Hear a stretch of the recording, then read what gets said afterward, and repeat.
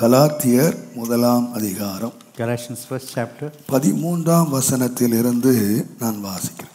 from verse 13. நான் யூத மார்க்கத்தில் இருந்தபோது என்னுடைய நடக்கையை குறித்து கேள்விப்பட்டிருப்பீர்கள். தேவனுடைய சபையை நான் மிகவும் துன்பப்படுத்தி அதை பாழாக்கி என் ஜனத்தாரில் என் வயதுள்ள அநேகரை பார்க்கிலும் யூத மார்க்கத்திலே தேறினவனாய் என் பிதாக்களுடைய பாரம்பரிய நியாயங்களுக்காக மிகவும் பக்தி வைராக்கியம் உள்ளவனாயிருந்தேன். அப்படி இருந்தும் நான் என் தாயின் வயிற்றில் இருந்தது முதல் என்னை பிரித்தெடுத்து தம்முடைய கிருபையினால் அழைத்த தேவன் தம்முடைய குமாரனை நான் பிரஜாதிகளிடத்தில் சுவிசேஷமாய் அறிவிக்கும் பொருட்டாக அவரை எனக்குள்ளே வெளிப்படுத்த பிரியமாயிருந்தபோது உடனே நான் மாம்சத்தோடு இரத்தத்தோடு யோசனை பண்ணாமலும் எனக்கு முன்னே அப்போஸ்தலர்களிடத்தில் எருசலேமுக்கு போகாமலும் அரபி தேசத்துக்கு புறப்பட்டு போய் மறுபடியும் தமஸ்கு ஊருக்கு திரும்பி வந்தேன்.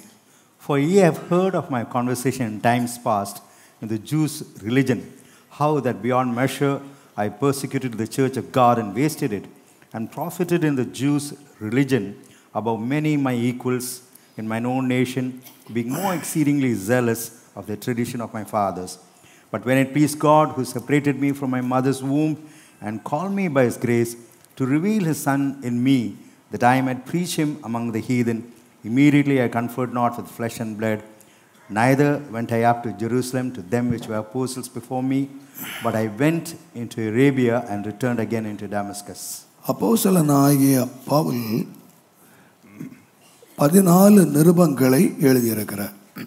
St. Paul has written 16 epistles.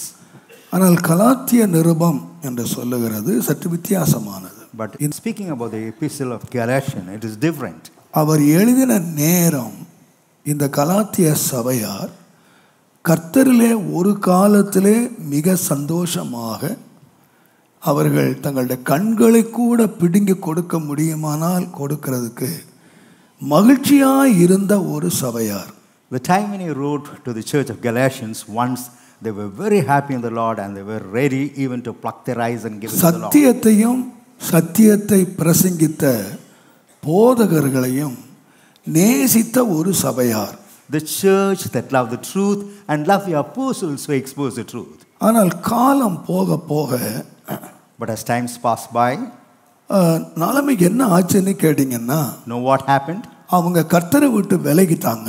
They separated from the Lord. அவங்க தரிசனத்தை அவங்க இழந்துட்டாங்க. They lost the vision of God. இப்பொழுது பவுல் சொல்றார், நீ கிருபையிலிருந்து விழுந்தீர்கள் என்ற நிலைமைக்கு வந்தாங்க. Paul says, you have fallen from grace. அவர்கள் ஆவியிலே ஆரம்பம் பண்ணினாங்க. Though they started in but இப்ப கிருபையிலிருந்து விழுந்துட்டீங்க என்ற நிலைமைக்கு வந்துட்டாங்க. But they come to a state where they have fallen from grace. அவர்களுக்கு அப்போஸ்தலனாகிய பவுல் நிருபத்தை எழுதுகிறார். To them St. Paul writes this epistle. அவர் எழுதும்போது சொல்றார், while he writes, he says, நான் முன்னாலே ஒரு யூத மார்க்கத்திலே இருந்தேன். First I belonged to the Jewish அல்லது religion. ஒரு யூதனாக நான் இருந்தேன். And I was a Jew. அந்த மார்க்கத்திலே இருந்தபோது while I was in that religion, அந்த மார்க்கத்தினுடைய வேத பிரமாணத்தின்படி நான் குற்றஞ்சாட்டப்படாதவன். according to the law of the Jews, I am not to be accused. நான் பக்தி வைராக்கியமாய் வாழ்ந்த ஒரு மனுஷன். I am a man who lived with zeal. அவருடைய சிறு வயது முதலே மிக பக்தியாய் வளர்க்கப்பட்டவன். From his young age he was brought up in a zealous manner. என் ஜனத்தாரிலே என் வயதுள்ள அநேகரை பார்க்கிலும் நான் யூத மார்க்கத்திலே தேறினவன். More than the others in the Jewish religion, I was perfect. என்னுடைய பக்தி வைராக்கியம் அநேகரை பாராட்டக்கூடிய அளவிலே நான் வைராக்கியம் உள்ளவனாய் இருந்தேன். And I was so pious that I was appreciated by many. ஆனால் Yet ஒரு நாளிலே தேவன் என்னை சந்தித்தார். on a certain day God visited me. அவர் தன்னை வெளிப்படுத்தினார். He manifested himself. அவர் கீழே விழுந்தார். He fell down before ஆண்டவரே என்று சொன்னார். and he cried unto the Lord. ஆண்டவர் தன்னை அவரோடு பேசினார். And the Lord God spoke to Paul. அவர் இப்பொழுது ஒரு ஊழியனாக மாறிட்டார். Now he is a worker of God. அந்த ஊழியனாக எப்படி மாறினேன் என்பதற்கு அவர் சொல்லுகிற ஒரு காரணம், என் தாயின் வயிற்றிலே இருந்து என்னை பிரித்தெடுத்து தம்முடைய கிருபையினால் அழைத்த தேவன். God who called me and separated me from my mother's எப்போ தேவன் என்னை பிரிச்சு எடுத்தார்னா, you know when God separated me, தாயின் வயிற்றிலே இருக்கும் பொழுதே தேவன் பிரித்து எடுத்தார். when I was in my mother's womb, God separated தேவன் me. என்னை அழைத்தார். God called me. அழைச்சிட்டு And having called தம்முடைய குமாரனை நான் புறஜாதிகளிடத்திலே சுவிசேஷமாய் அறிவிக்கும் பொருட்டாக அவரை எனக்கு உள்ளே வெளிப்படுத்த பிரியமாய் இருந்தபோது, to reveal his son in me that I might preach him among the heathen. Pavul எழுதுகிறார், Paul writes, எனக்கு உள்ளே அவரை வெளிப்படுத்த பிரியமாய் இருந்தார். so he was delighted to preach him in me. அப்போ தேவன் அவரை ஒரு சுவிசேஷகனாக அல்லது புறஜாதிகளுக்குள்ளே அவரை பயன்படுத்துவதற்கு முன்பதாக பவுலுக்கு ஒரு வெளிப்படுத்தல் தேவையாய் இருந்தது. Even before utilizing him as an evangelist or the other group, Paul needed a vision. என்ன வெளிப்படுத்தல் என்று கேட்டால், What was the vision? எனக்கு உள்ளே ஒரு வெளிப்படுத்தல் தேவை. I need a vision within me. எனக்குள்ளே தேவன் தன்னை வெளிப்படுத்த விரும்பினார். God desired to manifest himself within me. ஆண்டவர் தன்னை வெளிப்படுத்துகிறது வேறு, நமக்கு உள்ளே வெளிப்படுகிறது வேறு. The Lord manifesting himself is one experience. The Lord manifesting himself within us. என்னாகமம் 12ஆம் அதிகாரம் Numbers 12 6ஆம் வசனத்தை நீங்கள் வாசித்தீர்களானால், verse 6. என்னாகமம் 12ஆம் அதிகாரம் 6ஆம் வசனத்திலே, Numbers 12 அப்பொழுது அவர் என் வார்த்தைகளை கேளுங்கள், என் வார்த்தைகளை கேளுங்கள், உங்களுக்குள்ளே ஒருவன் தீர்க்கதரிசியாய் இருந்தால் கர்த்தராகிய நான் தரிசனத்திலே என்னை அவனுக்கு என்ன செய்வேன்? தரிசனத்திலே வெளிப்படுத்துவேன். அவனோடு பேசுவேன். சொப்பனத்திலே அவனோடு. அப்போ தீர்க்கதரிசிக்கு ஆண்டவர் தன்னை எப்படி வெளிப்படுத்துகிறார் என்று கேட்டால், how does God manifest himself to the prophet? தரிசனத்திலே வெளிப்படுத்துகிறார். He manifests himself in a vision. வேதம் சொல்லுகிறது சொப்பனத்திலே அவர் பேசுகிறார். And will speak to him in a dream. நல்லா கவனிங்க. Consider. அன்றைக்கும் இன்றைக்கும் ஆண்டவர் தீர்க்கதரிசிகளுக்கு எப்படி பேசுகிறார் என்று கேட்டால், that day and this day, how the Lord speaks to the prophet? தரிசனத்திலே வெளிப்படுத்துகிறார். In a vision. சொப்பனத்திலே தேவன் அவர்களோடு பேசுகிறார். And God will speak to him in a dream. இது தீர்க்கதரிசிகளுக்குள்ள பாக்கியம். This is a privilege of the saints or the prophets. நான் சொல்லுவேன், எந்த காலத்திலும் இல்லாத அளவில் இந்த காலம் நம்ம தரிசனம் காண்கிற காலம். I would say for no reason this is the season to see visions of God. எல்லாரும் ஒண்ணு போல ஆரம்பிச்சிட்டாங்க. நான் தரிசனம் பார்த்தேன். So all have started with one accord. They have seen visions. நான் பரலோகம் போனேன். I've gone to heaven. நான் கமிட்டி மீட்டிங்ல போனேன். நான் அங்க சாப்பிட்டேன். I went and dined. இங்க சாப்பிட்டேன். I ate there. பரலோகத்துக்கு நிறைய பேர் சீசன் டிக்கெட் வாங்கி வச்சிட்டாங்க இப்போ. So they have booked all their seats there. இவங்க தரிசனம் பார்த்தாங்க. That's a vision they had seen. நீ தரிசனம் பார்க்க கூடாதுன்னு யாருமே சொல்ல முடியாது. Nobody says that you should not see the vision. இது எந்த வசனத்துக்கு ஒத்து வரும்னு யாரும் கேட்கவும் முடியாது. Nobody can compare it with any verse. உதாரணமா, for example, நீங்களே நிறைய பேரே சொல்லிருக்கீங்க, பாஸ்டர் நேற்றுக்கு எங்க வீட்டுக்கு வந்தீங்கன்னு. நான் தூங்கிட்டு இருந்தேன். So I was sleeping whereas you have seen me. இவங்க 12 மணிக்கு வீட்டுக்கு வந்தேன்னு சொல்றாங்க. They say that 12 o'clock எங்க வீட்டுக்கு வந்தீங்க, you came to our house, என்னோட பேசுனீங்க, you spoke to me, என்ன தட்டி அடிச்சு ஏன் கவலையா இருக்க, தைரியமா இரு அப்படி சொன்னீங்க. And you patted me and encouraged me. எனக்கும் அதுக்கும் சம்பந்தமே இல்ல. I'm not linked with it whatsoever. நீங்க ஏன் சொப்பனை என்ன பார்த்தீங்கன்னு நான் கேட்க முடியுமா உங்கள? Can I question you as to why you have seen me in the dream? எப்படி என்ன சொப்பனத்துல பார்க்கலாம்? How could you see me in my dream? அது உங்க பாடு, உங்க தரிசனம் பாடு. That's your botheration and your revelation. தேவனுடைய நாமத்துக்கு மகிமை உண்டாவதாக. Glory be to the name of God. இன்னைக்கு நிறைய பேர் இயேசு இப்படி தான் பார்த்துக்கிட்டு இருக்காங்க. Many are seeing Jesus likewise.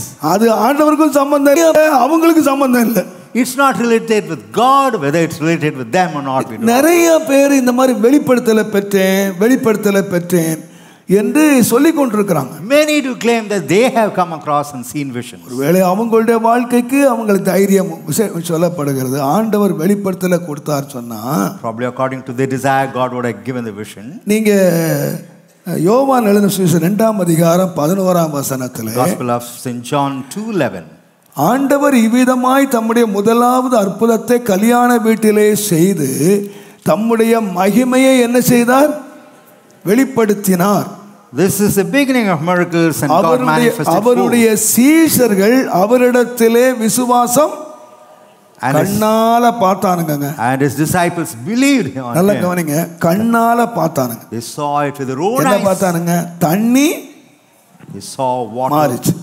இது என்ன வெளிப்படுத்தல்? ஆண்டவர் மகிமையை வெளிப்படுத்துறார். So God is exposing himself glory. விசுவாசம் வைத்தார்கள். So they had faith on him. அப்ப இவன் கடைசி வரைக்கும் யாரா இருந்திருக்கணும்? To the last how they ought to be.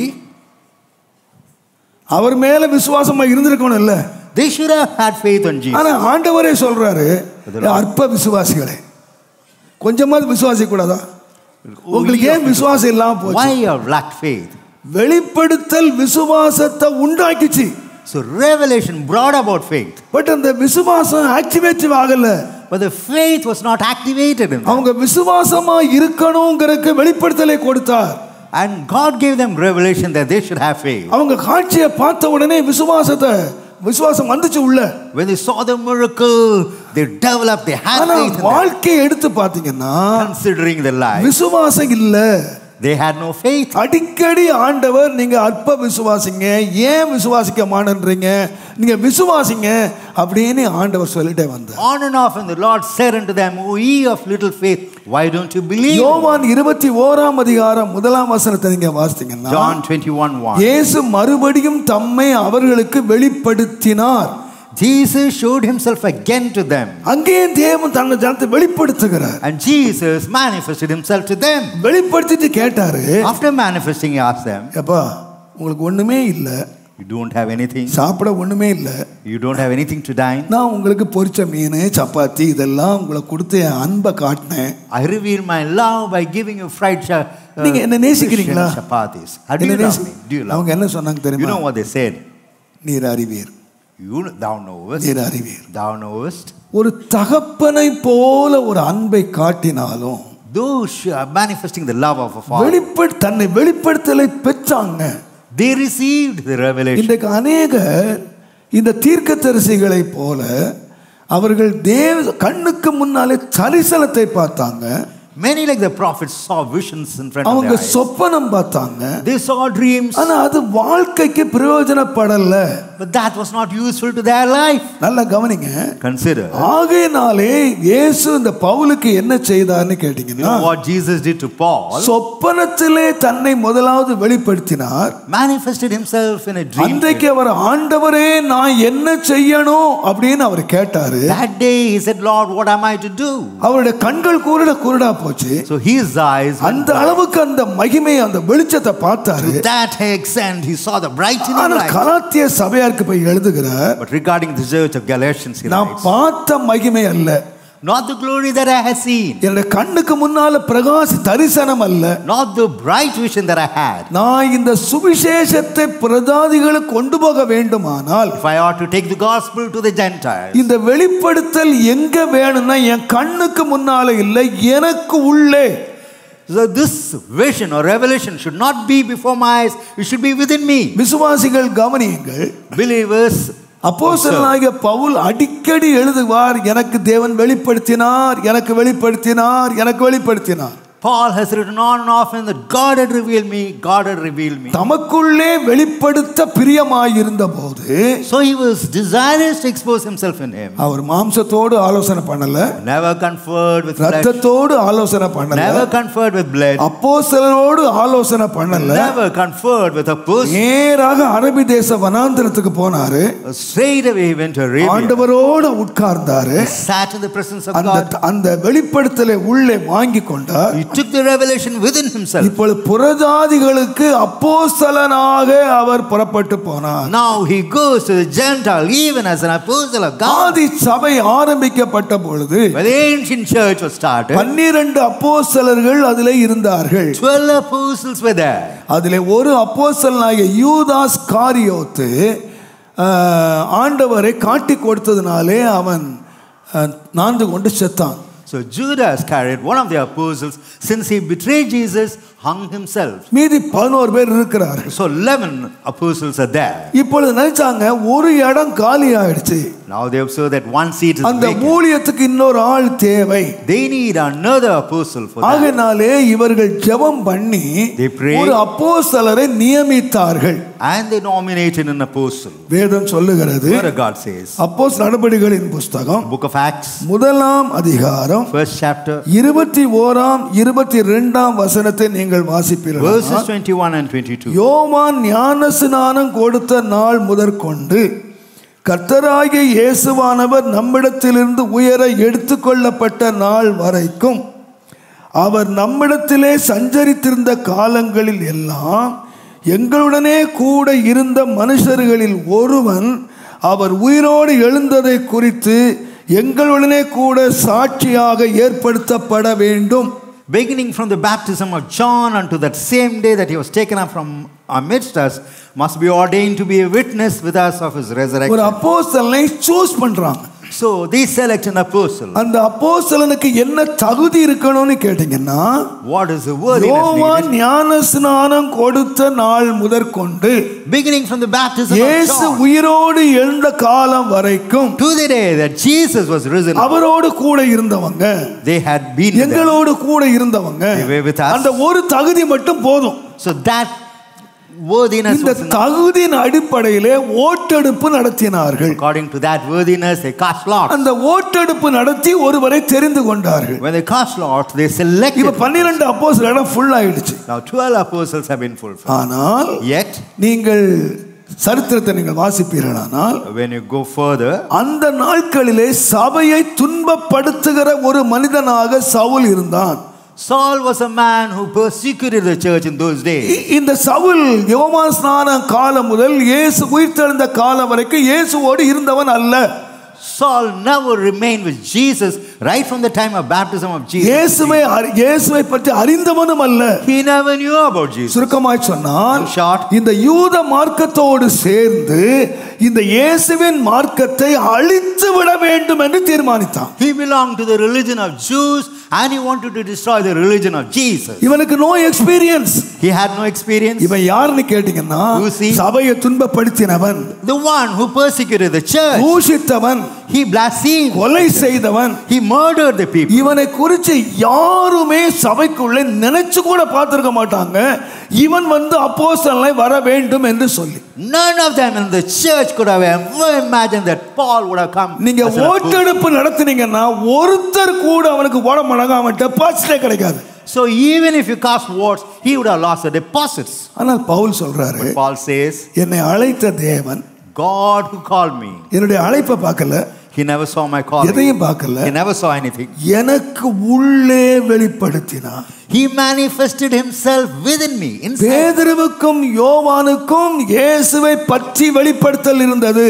Peter and John had a revelation concerning ஆனால் Jesus. பவுலுக்கு அவருக்கு உள்ளே வெளிப்படுத்தல் இருந்தது. But in Paul, he was revealed in his நான் heart, புறஜாதிகளுக்கு நான் அறிவிக்கும்படியாக that I may preach the gospel to the Gentiles. தேவன் எனக்கு உள்ளே தன்னை வெளிப்படுத்தினார். God manifested himself தேவனுடைய inside me. நாமத்துக்கு மகிமை Glory be to உண்டாவதாக. the name of God. பவுலே, நீங்க எப்படி சுவிசேஷகனாய் மாறினீங்க? Paul, how did you become an evangelist? நீங்க எப்படி ஊழியக்காரனாய் மாறினீங்க? How did you become the saint of God? நீங்க எப்படி அப்போஸ்தலனாக மாறினீங்க? How could you become an apostle of our God? கேட்டா சொல்லுவார், எனக்கு எந்த அனுபவமே இல்லை. Would say, I have no experience. ஆனால் நான் சில நாட்கள் போய் வனாந்தரத்திலே தங்கி இருந்து, But for certain days I stayed in the wilderness. எனக்கு உள்ளே தேவன் தன்னை வெளிப்படுத்த பிரியமாய் இருந்தபோது, When God was desirous to manifest himself within me, எனக்குள்ளே வெளிப்படுத்துவதற்கு நான் அர்ப்பணித்தேன். and I offered myself that he may reveal himself unto N me. மாம்சத்தை கேட்கல, I never conferred with my N flesh. ரத்தத்தை கேட்கல, Never conferred with எங்க my blood. அப்போஸ்தலர்ட்ட கேட்கல, Never asked the apostle. யாருமே கேட்கல. Never asked anyone. இயேசு தன்னை எனக்குள்ளே வெளிப்படுத்த விரும்புகிறார். Jesus wanted to reveal himself inside me. நான் யார்கிட்டையும் ஆலோசனை கேட்கல. I never asked the counsel of தேவனுடைய நாமத்துக்கு மகிமை Glory உண்டாவதாக. be to the name of God. எனக்கு உள்ளே அந்த அர்ப்பணத்துக்கு நான் ஒப்பு கொடுத்தேன். So within me I offered myself that he may manifest in me. Pavul அடிக்கடி எழுதுகிறார், Paul writes on and often, தேவன் எனக்கு வெளிப்படுத்தினார். God manifested. தேவன் எனக்கு God வெளிப்படுத்தினார். revealed this to me. அவருடைய இந்த வேத புஸ்தகத்துல நான் யோசித்து பார்க்கிறேன். I consider the word of God. அவரோடு கூட 12 அப்போஸ்தலர்கள் இருந்தார்கள். There were 12 apostles along with Jesus. அவர்களை தேவன் அழைத்தார்.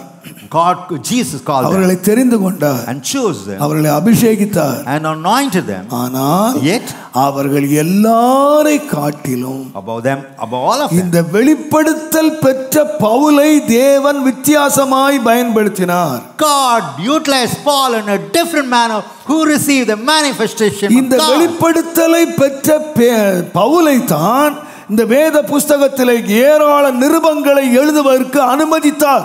And God permitted Paul to write the epistles in the word of God. யோவான் சொன்னார், John said, நாங்கள் பார்த்தோம், we saw, நாங்கள் தொட்டோம், we touched, நாங்கள் கூட இருந்தோம் we were with him. என்றெல்லாம் யோவான் எழுதினார். Though John wrote all that, யோவான் எழுதுவார், John writes, 1 யோவான் 1 அதிகாரம், 1 John, தேவனுடைய நாமத்துக்கு மகிமை உண்டாவதாக. glory be to the name of God. 1 வசனம், ஆதி முதல் இருந்ததும் நாங்கள் கேட்டதும் which we have heard, எங்கள் கண்களினாலே கண்டதும் which we have seen with our eyes, நாங்கள் நோக்கி பார்த்ததும் which we have looked upon, எங்கள் கைகளினால் தொட்டதுமாயிருக்கிற ஜீவ வார்த்தை. and our hands have handled of the word of life. அவருக்கு என்ன அனுபவம் இருந்துச்சு? What was the experience? அவங்க கேட்டாங்க, They asked, they heard, கண்களால கண்டாங்க, they saw with their own eyes, அவங்க நோக்கி பார்த்தாங்க, they looked upon him, அவங்க கைகளினாலே தொட்டாங்க.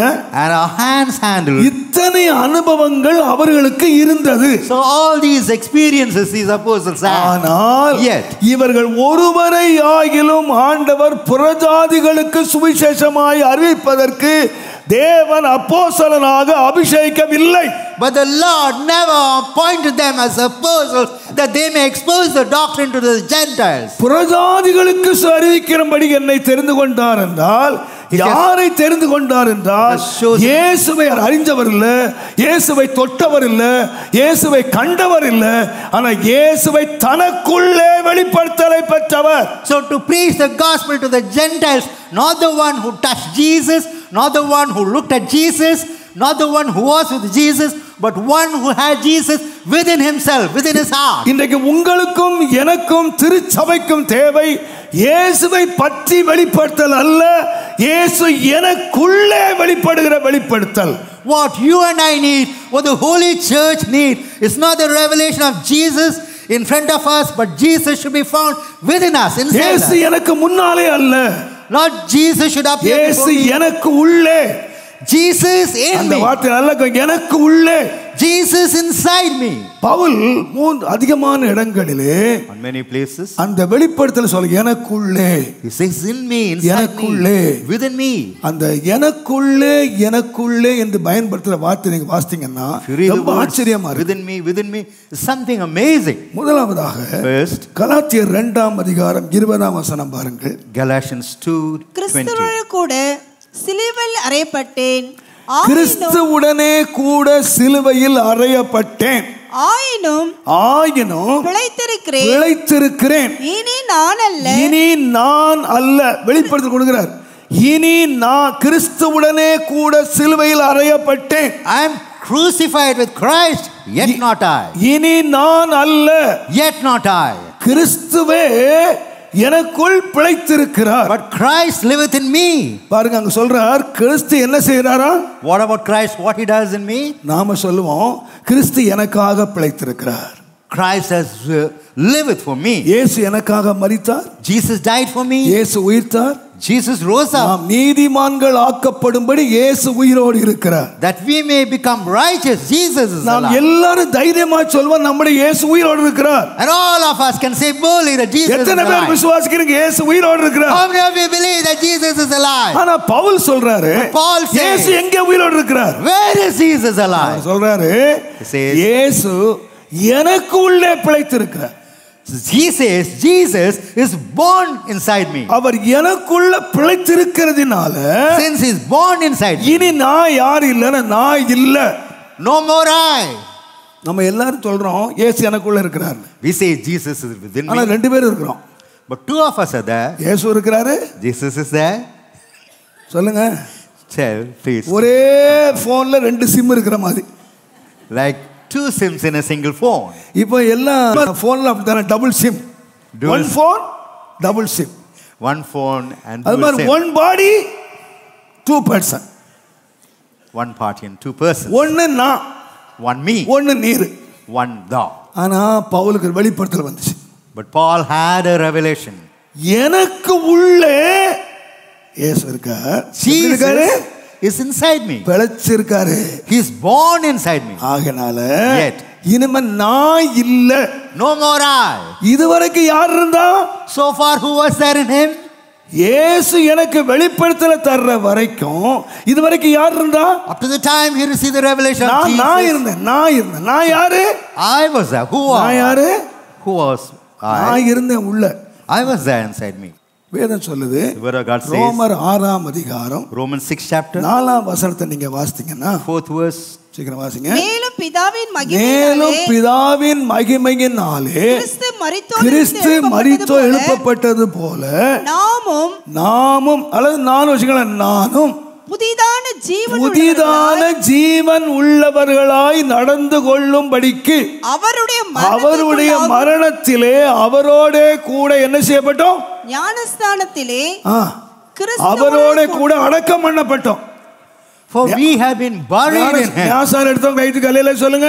Those who took baptism, raise up your hand and say hallelujah. ஞானஸ்நானம் சொன்னா ரொம்ப descent word. So baptism, what a baptism. ஞானஸ்நானம் எடுத்தியா அப்படினா ரொம்ப descent word. It's a very decent word. ஆனா வேதம் என்ன சொல்லுதுன்னா ஞானஸ்நானத்தினால உங்களை எங்க கொண்டு போயாச்சு? What about baptism? Where has it taken you? பண்ணிச்சா? யாரை அடக்கம் பண்ணணும்? Who should be buried? செத்தவன. Only a dead man ought to be buried. சாவாதவன அடக்கம் பண்ணுனா அடக்கம் பண்ணினவனுக்கும் ஆயுள் தான். அடக்கம் பண்றதுக்கு பார்க்க வந்தானே வேடிக்கை அவனுக்கும் ஜெயில் தான். One who buries him has got to go behind the bars. அப்ப ஞானஸ்நானத்தை என்ன நடந்ததுன்னு கேட்டீங்க. What happened? What a baptism. ஒரு பவுல் சொல்றாரு நான் என்ன பண்ணப்பட்டேன்? What does Paul say? அடக்கம் பண்ணப்பட்டேன். I was buried. எதுக்கு அடக்கம் பண்ணப்பட்டேன்னா புதிதான ஜீவியம் உள்ளவனாய் அல்ல புதிய ஜீவன் உள்ளவனாய் நடக்கும்படி. Not that I should be a new creature but the creation that is new in me. ஞானஸ்நானம் பெற்றவன் நடந்து என்னன்னு கேட்டீங்கன்னா ஒரு பழைய ஜீவன் இருந்துச்சு. There was an old life. அந்த ஜீவன் எங்க அப்பா அம்மா கொடுத்த ஜீவன். The life given by my mother and father. அது மாம்சத்தினால் இரத்தத்தினால் உண்டான ஜீவன். A life that came through flesh and blood. இப்போ இந்த ஜீவனை என்ன செய்தேன்னு சொன்னா What about the life? What has it இந்த done? ஜீவன் அடக்கம் பண்ணிட்டேன். I have buried that life. இப்போ புதிய ஜீவனை எடுத்துட்டேன். I have taken a new life. எனக்குள்ள புதிய ஜீவன் வந்துருச்சு. A new life has come with it. ஜீவன் என்னவோ அதுதான் ஜீவியமா வரணும். So when a new life comes, a new life also starts. ஒரு மாங்கொட்டை எடுத்து விதைச்சிட்டு நீங்க mango என்னதான் ஜெபம் பண்ணி ஃபாஸ்டிங் இருந்து தண்ணி குடிக்காம இருந்தாலும் அது தேங்காய் காய்க்கவே காய்க்காது. How much you fast and pray, it cannot bring about a coconut. நிச்சயமா என்னதான் காய்க்கும்? Surely what shall it bring forth? மாங்காய் தான் காய்க்கும். Bring about a mango. Why? ஏன்? Why? ஜீவன் மாங்காயோட ஜீவனை வச்சிட்டு தேங்காய் பறிக்கணும்னு சொன்னா நடக்கவே நடக்காது. Keeping the life of a mango and a mango seed, if you think of taking coconut, தேவனுடைய நாமத்துக்கு மகிமை உண்டாவதாக. Glory be to the name of God. பாவ ஜீவனை உள்ள வச்சிட்டு பரிசுத்த வாழ்க்கையை அறுக்கணும் அப்படி நினைச்சீங்கன்னா நடக்கவே நடக்காது. Having a sinful life within you, if you try to lead a holy life, it is just impossible. Fasting இருக்கிறதுனாலயோ by taking fasting, ஜெபம் பண்றதுனாலயோ prayer, தலைகீழ நிக்கிறதுனாலயோ standing upside down, பிரதிஷ்டை பண்றதுனாலயோ by consecrating, என்னெல்லாம் நீங்க மாற்றணும், whatever you may do, ஜீவியம் மாறவே மாறாது. your life would never ever change. ஜீவியம் மாறணுமானா if your life has got ஜீவனை மாற்றணும். you have to change your lifestyle. ஜீவன் மாறாம ஜீவியம் மாறாது. without changing your lifestyle you cannot change your life. Pavul ஒரு வெளிப்படுத்தலை எடுத்தாரு. Paul took this revelation. இப்ப நான் யார் இல்ல? Who am I? நான் இல்ல. No more I. எனக்குள்ள யார் பிழைச்சிருக்கார்னா who liveth in me? இயேசு எனக்குள்ளே பிழைத்திருக்கிறார். Jesus liveth in me. இன்னொரு விதமா சொன்னா in other words, கிறிஸ்து என்னுடைய ஜீவன். Christ is my life. கிறிஸ்து என்னுடைய ஜீவன். Christ is my life. அவங்க தான் சொல்ல முடியும் சாவு என்னுடைய லாபம். Only these people can say death is my யாருக்கு gain. சாவு லாபமாய் வரும்னு கேட்டீங்கன்னா, For whom death will be a gain. ஞானஸ்நானம் எடுத்தவங்களுக்கு இல்ல, Not those who are taken baptism. அபிஷேகம் பெற்றவங்களுக்கு இல்ல, Not those who receive anointing. கோயிலுக்கு வந்தவங்களுக்கு இல்ல. Not those who go to church. சாவு யாருக்கு லாபமாய் மாறும்னு For கேட்டீங்கன்னா, whom death would be a gain. நீங்க சொல்லணும், You ought to say, நான் அல்ல, not I. எனக்குள்ள யார் பிழைச்சிருக்கான்னா, Who liveth in me? கிறிஸ்து எனக்குள்ளே It's பிழைத்திருக்கிறார். Christ that liveth in me. வெளிப்பட போகிறது என்னன்னு கேட்டீங்கன்னா, What ought to be manifested? கொலோசையர் 3ஆம் அதிகாரம். Colossians 3rd chapter. அப்போஸ்தலனாகிய பவுல் கொலோசை நிருபம் 3ஆம் அதிகாரம். Colossians 3rd chapter. தயவு செய்து 3ஆம் வசனம் பாருங்க. 3rd verse. ஏனென்றால் நீங்கள் மரித்தீர்கள், உங்கள் ஜீவன் கிறிஸ்துவோடு கூட. ரெண்டு கூட வாசிங்க. பூமியில் உள்ளவைகள் அல்ல, பூமியில் உள்ளவைகளை அல்ல, மேலானவைகளை நாடுங்கள். ஏனென்றால் நீங்கள் மரித்தீர்கள். ஏங்க லெட்டர் வாசிக்கிறது யாரு? லெட்டர் யாருங்க வாசிக்கிறா? So for whom? ஏங்க இப்போ நமக்கு டெலிகிராம்லாம் இல்ல. டெலிகிராம் வரும், இன்னாரு செத்து போயிட்டாங்க, such and such person died. இன்னொருத்தன் செத்ததை நீங்க வாசிப்பீங்க. So some other ஆனா இப்போ டெலிகிராம் வருது, நீயே செத்து போயிட்ட. You receive the telegram that you are dead. நீங்க என்ன பண்ணுவீங்க? What would you do? என்ன திமிர்ற அவனுக்கு, உயிரோடு இருக்கிற என்ன செத்து போற டெலிகிராம் கொடுத்துருக்கான். How crazy of you, you claiming me to be dead when I'm alive. But Telegram வாசிக்கிறீங்க. Now you read the telegram. நானே வாசிக்கிறேன். I am reading. உங்களுக்கு இதுனா பயமாச்சா? எனக்கு பயமே இல்லை, நானே வாசிக்கிறேன். Thomasraj expired. Pastor has expired. யார் வாசிக்கிறா? Who's reading that? தாமஸ்ராஜே வாசிக்கிறேன். His pastor is reading that. உங்களுக்கு எப்படி இருக்கும்? How would it be to you? இந்த மாதிரி உடனே என்னுடைய ஃபேஸ்புக், என்னுடைய ஷார்ட் இருந்தாலும் அடிச்சு இது பொய்யான செய்தி, This is a false message. இந்த மாதிரி ஃபால்ஸ் செய்தி கேளாதிருங்கள். So do not be deceived. நான் உயிரோடு இருக்கிறேன், உடனே வீடியோ எடுத்து எல்லாம் டைப் பண்ணிடுவேன், நான் உயிரோடு இருக்கிறேன். So I am alive. ஆனா அந்த கொலோசே சபையாருக்கு, But for the Colossians, Pavul எழுதுறாரு, Paul writes, நீங்க செத்தீங்க. you are dead. இப்ப கேட்கறான், ஆமா நான் செத்தனா இல்லையா? He considers whether he is dead or not. அவங்க ஒத்துக்கிறாங்க, நான் செத்துட்டேன். And they do agree that they are dead. செத்துட்டேன். Yes, we are dead. இப்ப எனக்குள்ள யார் இருக்கா? Who's Christ, whose life in me. நல்ல கிறிஸ்து வெளிப்பட போறார். Christ, whose life in me. நல்ல கவனிங்க, manifest. அந்த வெளிப்படுதல் அல்லது கர்த்தருடைய வருகைன்னு சொல்றது யாரு வெளிப்பட போறார்னா, சத்தியமா தாமஸ்ராஜ் இல்ல. Not to pass. நீங்க யாரு வெளிப்பட போறது இல்ல. Not to you. உங்களுக்குள்ளே ஒரு ஜீவன், a life within you. தேவன் ஒரு ஜீவனை உள்ள வச்சிட்டார். God has kept a life within you. அது வளருது. That life is growing up. அது வளருது. That life is growing up. வேதம் சொல்லுகிறது. The word of God says. 1 யோவான் தயவு செய்து. 1 John. யோவான் எழுதின நிருபம் 1 யோவான் 3ஆம் அதிகாரம். 1 John 3rd chapter. தேவனுடைய 9ஆம் வசனம் வாசிங்க. தேவனால் பிறந்த எவனும், தேவனால் பிறந்த எவனும் பாவம் செய்யான். தேவனால் பிறந்தவன் என்ன செய்ய மாட்டான்? Whosoever is born of பாவம் God. செய்ய மாட்டான். Whosoever is born of God ஏன் does not பாவம் sin. செய்ய மாட்டான்? Why he will not sin? அவன் ஜெபிக்கிறானா? He prays. Bible வாசிக்கிறானா? Or whether he reads the Bible. பிரதிஷ்டை பண்ணிருக்கானா? Whether he has consecrated himself. அவன் நிறைய பொருத்தனை பண்ணியிருக்கிறானா? Has he consecrated? அதனால பாவம் செய்ய மாட்டானா? So is it because of that? No, no, no. It's not so. No, no, no. It's not so. ஏன் பாவம் செய்ய மாட்டான்? Why he will not commit sin? அவருடைய வித்து அவனுக்குள்ளே இருக்கிறது. For the seed is in him. அவருடைய விதை அவனுக்குள்ளே இருக்கு. For a seed remaineth in him. தேவனால் பிறந்தவன் எப்படி பாவம் செய்ய மாட்டான் என்றால், whosoever is born of God, how will he not sin? அறிவல்ல, It's not the knowledge. அனுபவம் அல்ல, It's not the experience. உள்ள ஒரு வித்து இருக்கு. There is a seed within him. நம்ம எல்லாம் சொல்லுவாங்க பாருங்க, அப்பம் புத்தி அப்படியே இருக்குடா அவனுக்கு. He has inherited the father's nature. அப்பம் புத்தி வந்து கேட்டு வாங்கினானா?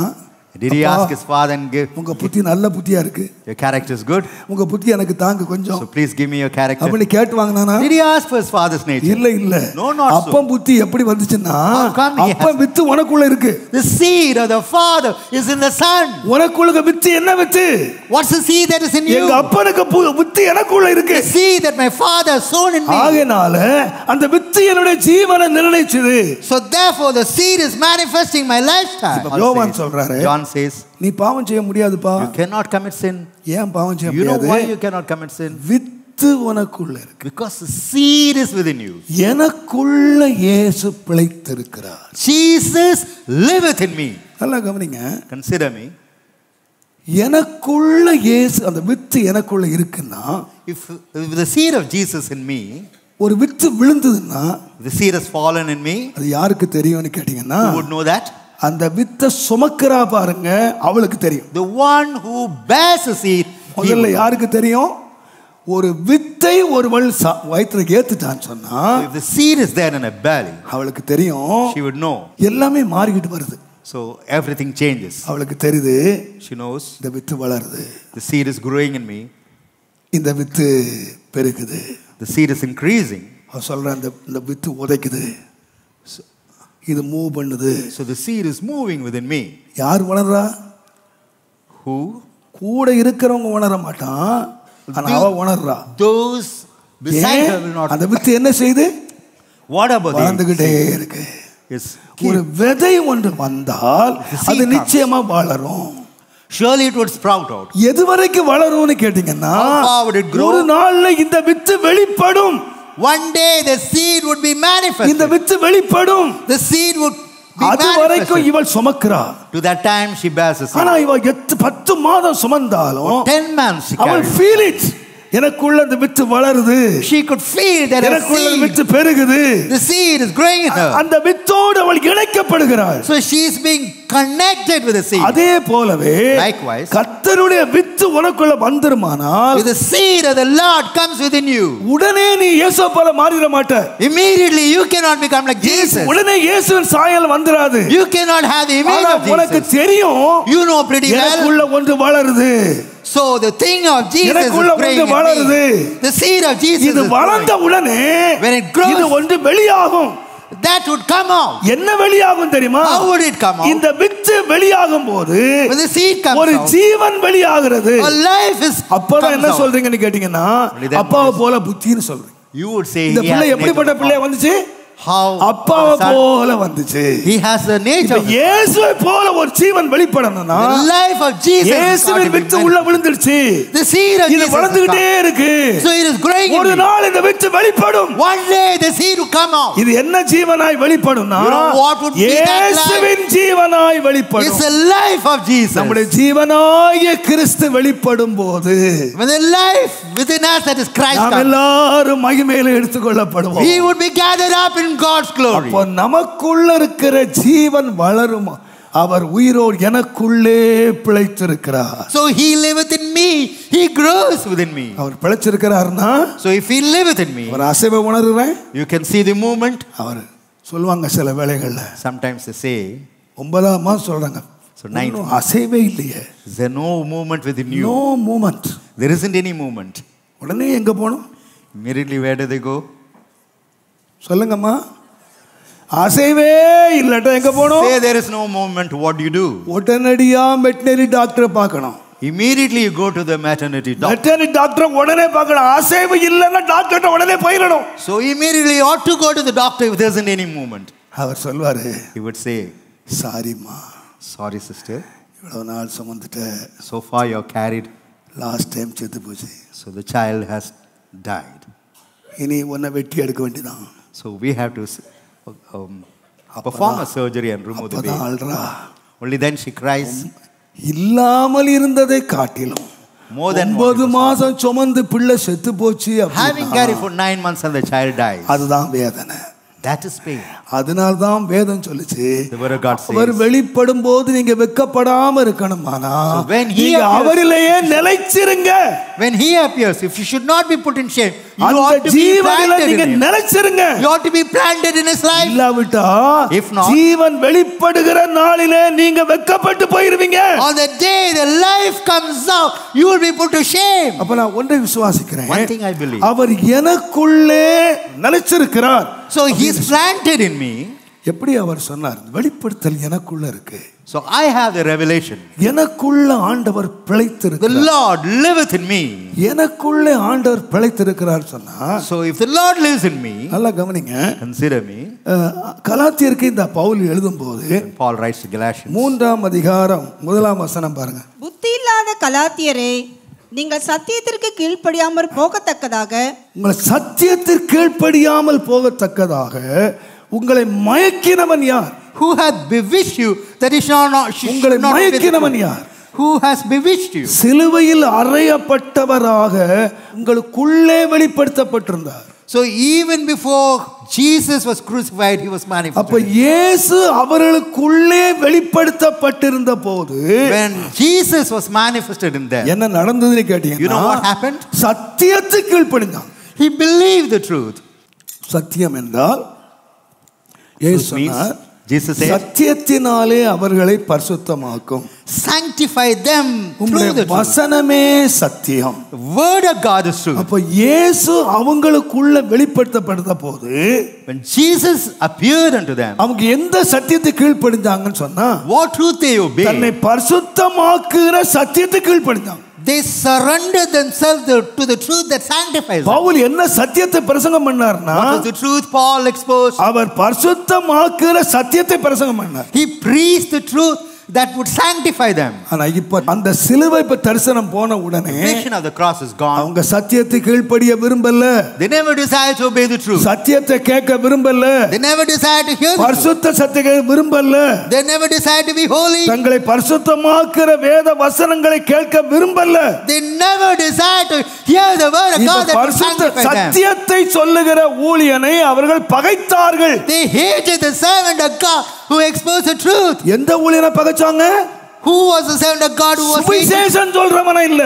Not the one who preaches the gospel. சத்தியத்தை சொன்னவன. The one who preaches the truth. என்ன சத்தியம்? What was the truth? சத்தியம் பரிசுத்தமாக்குகிறது. The truth manifest. இன்னைக்கு சபை எதை விரும்புதுன்னு கேட்டீங்கன்னா, What does the church desire? கிருபையின் சுவிசேஷம், Gospel of grace, மகிமையின் சுவிசேஷம், the glorious gospel. என்னெல்லாமோ சுவிசேஷம் இப்போ. So there are many gospels. செழிப்பினுடைய சுவிசேஷம். Gospel of prosperity. ஆனால் ஆண்டவர் யாருன்னு கேட்டீங்கன்னா, Who's the Lord? அவரே சத்தியம். He alone is the truth. நானே வழி. He says, I am the way. நானே சத்தியம். I am the truth. நானே ஜீவன். I am the life. இயேசு உங்களுக்கு யாரா மாறுன்னு கேட்டீங்கன்னா, Who should Jesus become to you? ஜீவனாய் மாத்திரமல்ல, Not only life our in you. சத்தியம். He is the truth. சத்தியம் என்ன பண்ணுது? What about the truth? பரிசுத்தமாக்கு. That sanctifies you. பரிசுத்தமாக்கு. That makes you holy. ஒரு சர்ச், A church, ஒரு தேவனுடைய பிள்ளை, a child of God, அவருடைய வித்து உள்ள இருக்குமானால், she has a seed. அவர் உள்ளே பிழைத்திருக்கிறார் என்று சொல்லுவானானால், If he says, He liveth in me, நான் எல்லா பயத்தோடும் எல்லா தாழ்மையோடும் நான் விசுவாசிக்கிறேன். with all fear and humility, I do believe. பரிசுத்த ஆவியானவர் The Holy இன்றைக்கு Spirit. நமக்கு சத்தியத்தை தர வேண்டும்.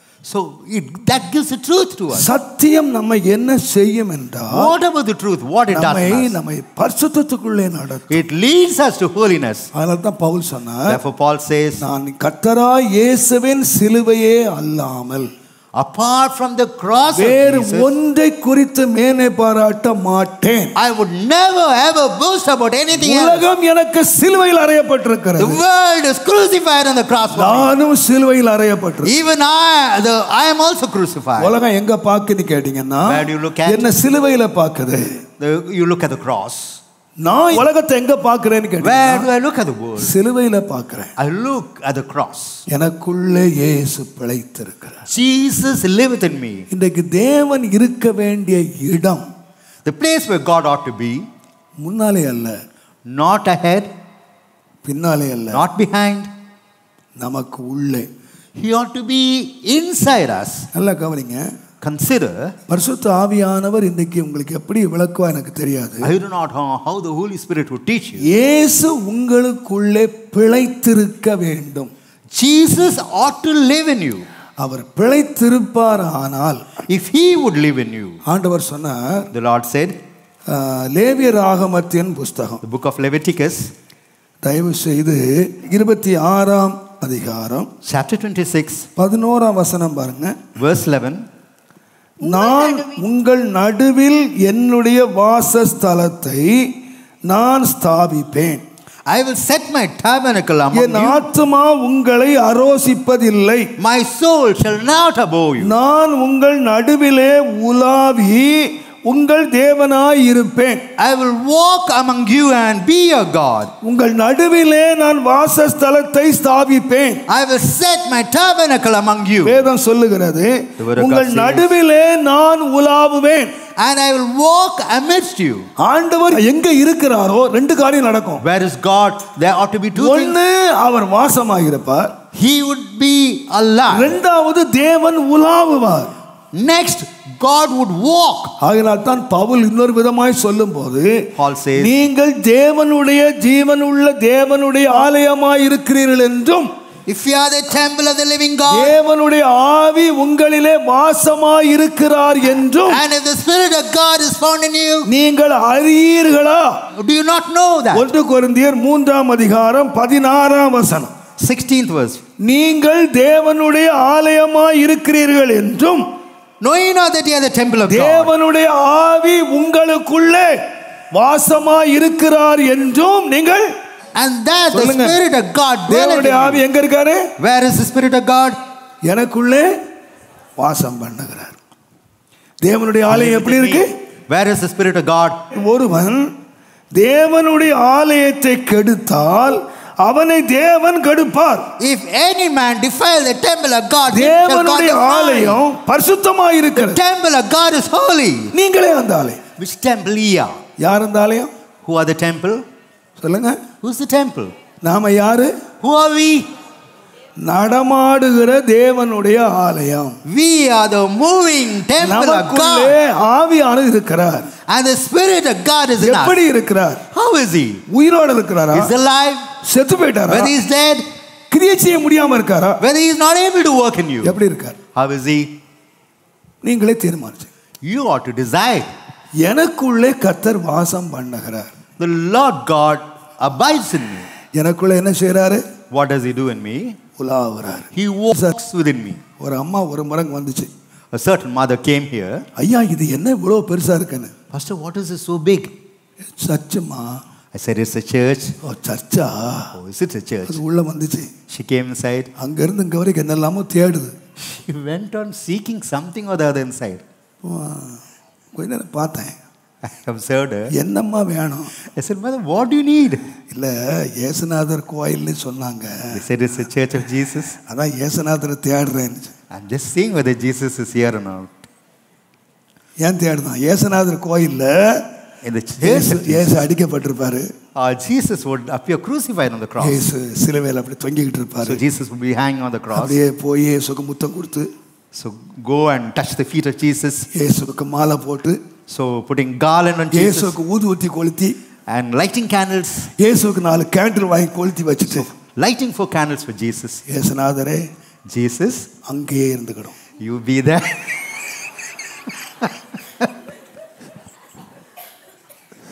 எங்க இருந்துக்கணும்? Where Jesus ought to be. ஞாயிற்றுக்கிழமை தோறும் வரேன்.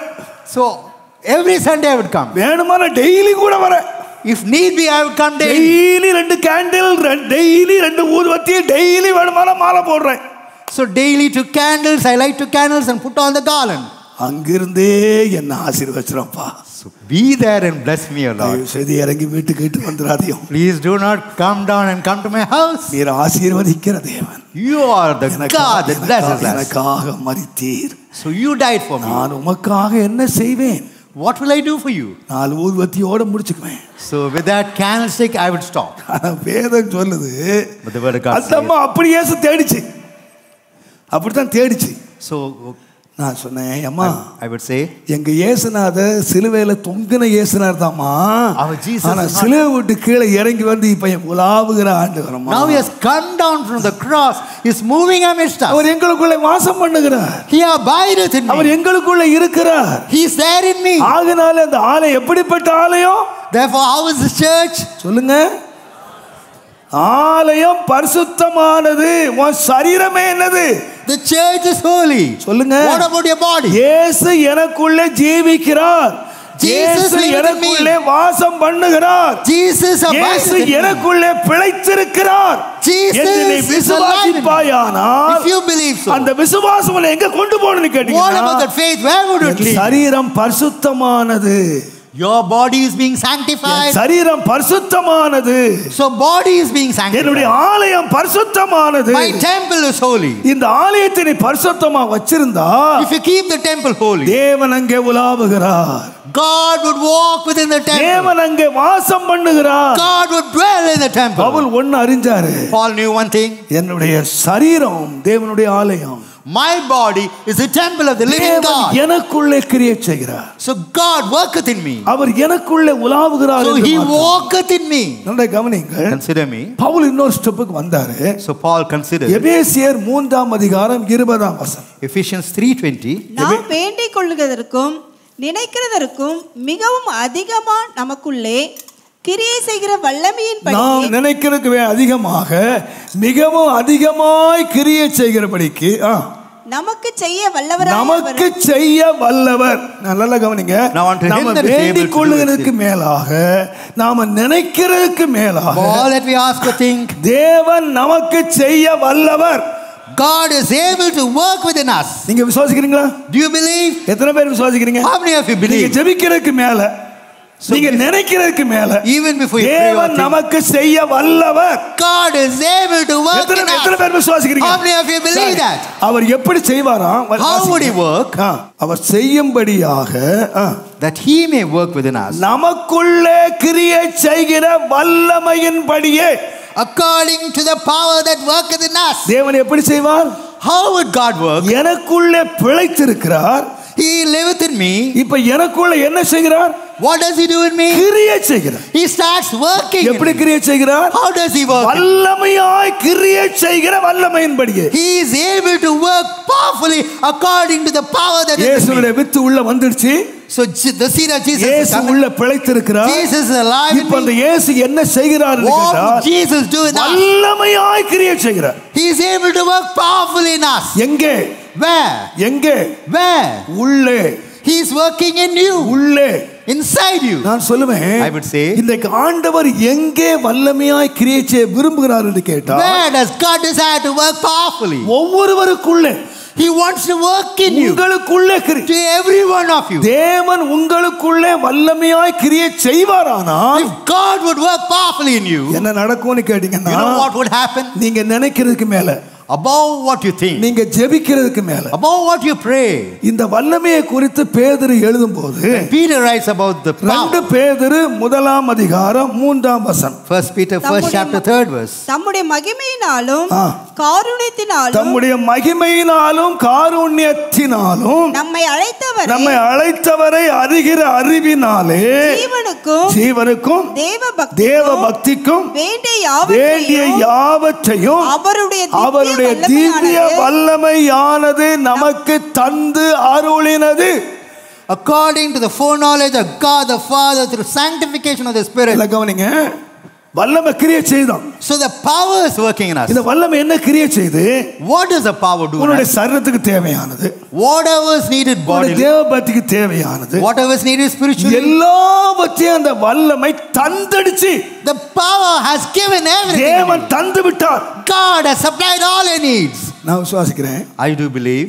கர்த்தருடைய வேதம் சொல்லுது, the word of God says, வீடும் ஆஸ்தியும், house and property, பிதாக்கள் வைக்கிற is a heritage of the fathers. உங்க சுதந்திரம் யாருக்கு? Where is your heritage? நீங்க சம்பாதிச்சு வச்சிருக்க வீடு யாருக்கு? What about the house that you have earned? எத்தனை பேர் பிள்ளைக்கு வீடு கட்டி வச்சிருக்கீங்க? How many have kept houses for your children? சொல்லுங்களேன், யாருக்குங்க? For whom? கடவுளுக்கா பிள்ளைக்கா? Is it for God or பிள்ளைக்கு தானே பிரதர்? பெற்றோர் என்ன செய்றாங்கன்னு கேட்டீங்கன்னா, you know, what about the parents? What பிள்ளைக்கு என்ன வைக்கிறாங்க? What do they keep for the children? வீடு. They have kept a house. ஆஸ்தி. They kept the property. அவங்களுக்கு தேவை. Whatever is needed for them.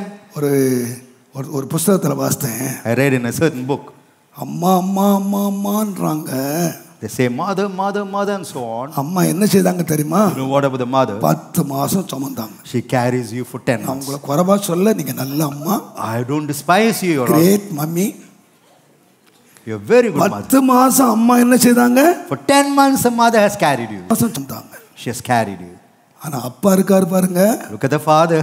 அவர் 10 மாசம் சுமக்கல. He has never carried you for 10 months. ஜீவிய காலம் முழுவதும் சுமக்கிறார். So all along your life is there for you. அவர் சுமந்ததுனால தான் நாம இன்றைக்கு நம்ம அப்பா எல்லா பாரத்தையும் சுமந்தார். அம்மா பிள்ளை மட்டும் தான் சுமந்தா.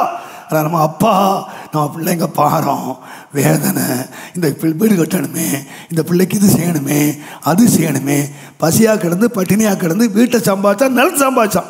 But the father is more considered about the son as to what he would eat and what he would require. He's the father. Is it not the father? அப்பா வேலையா இல்லையா? Is it not the father? அது கடமையா இல்லையா?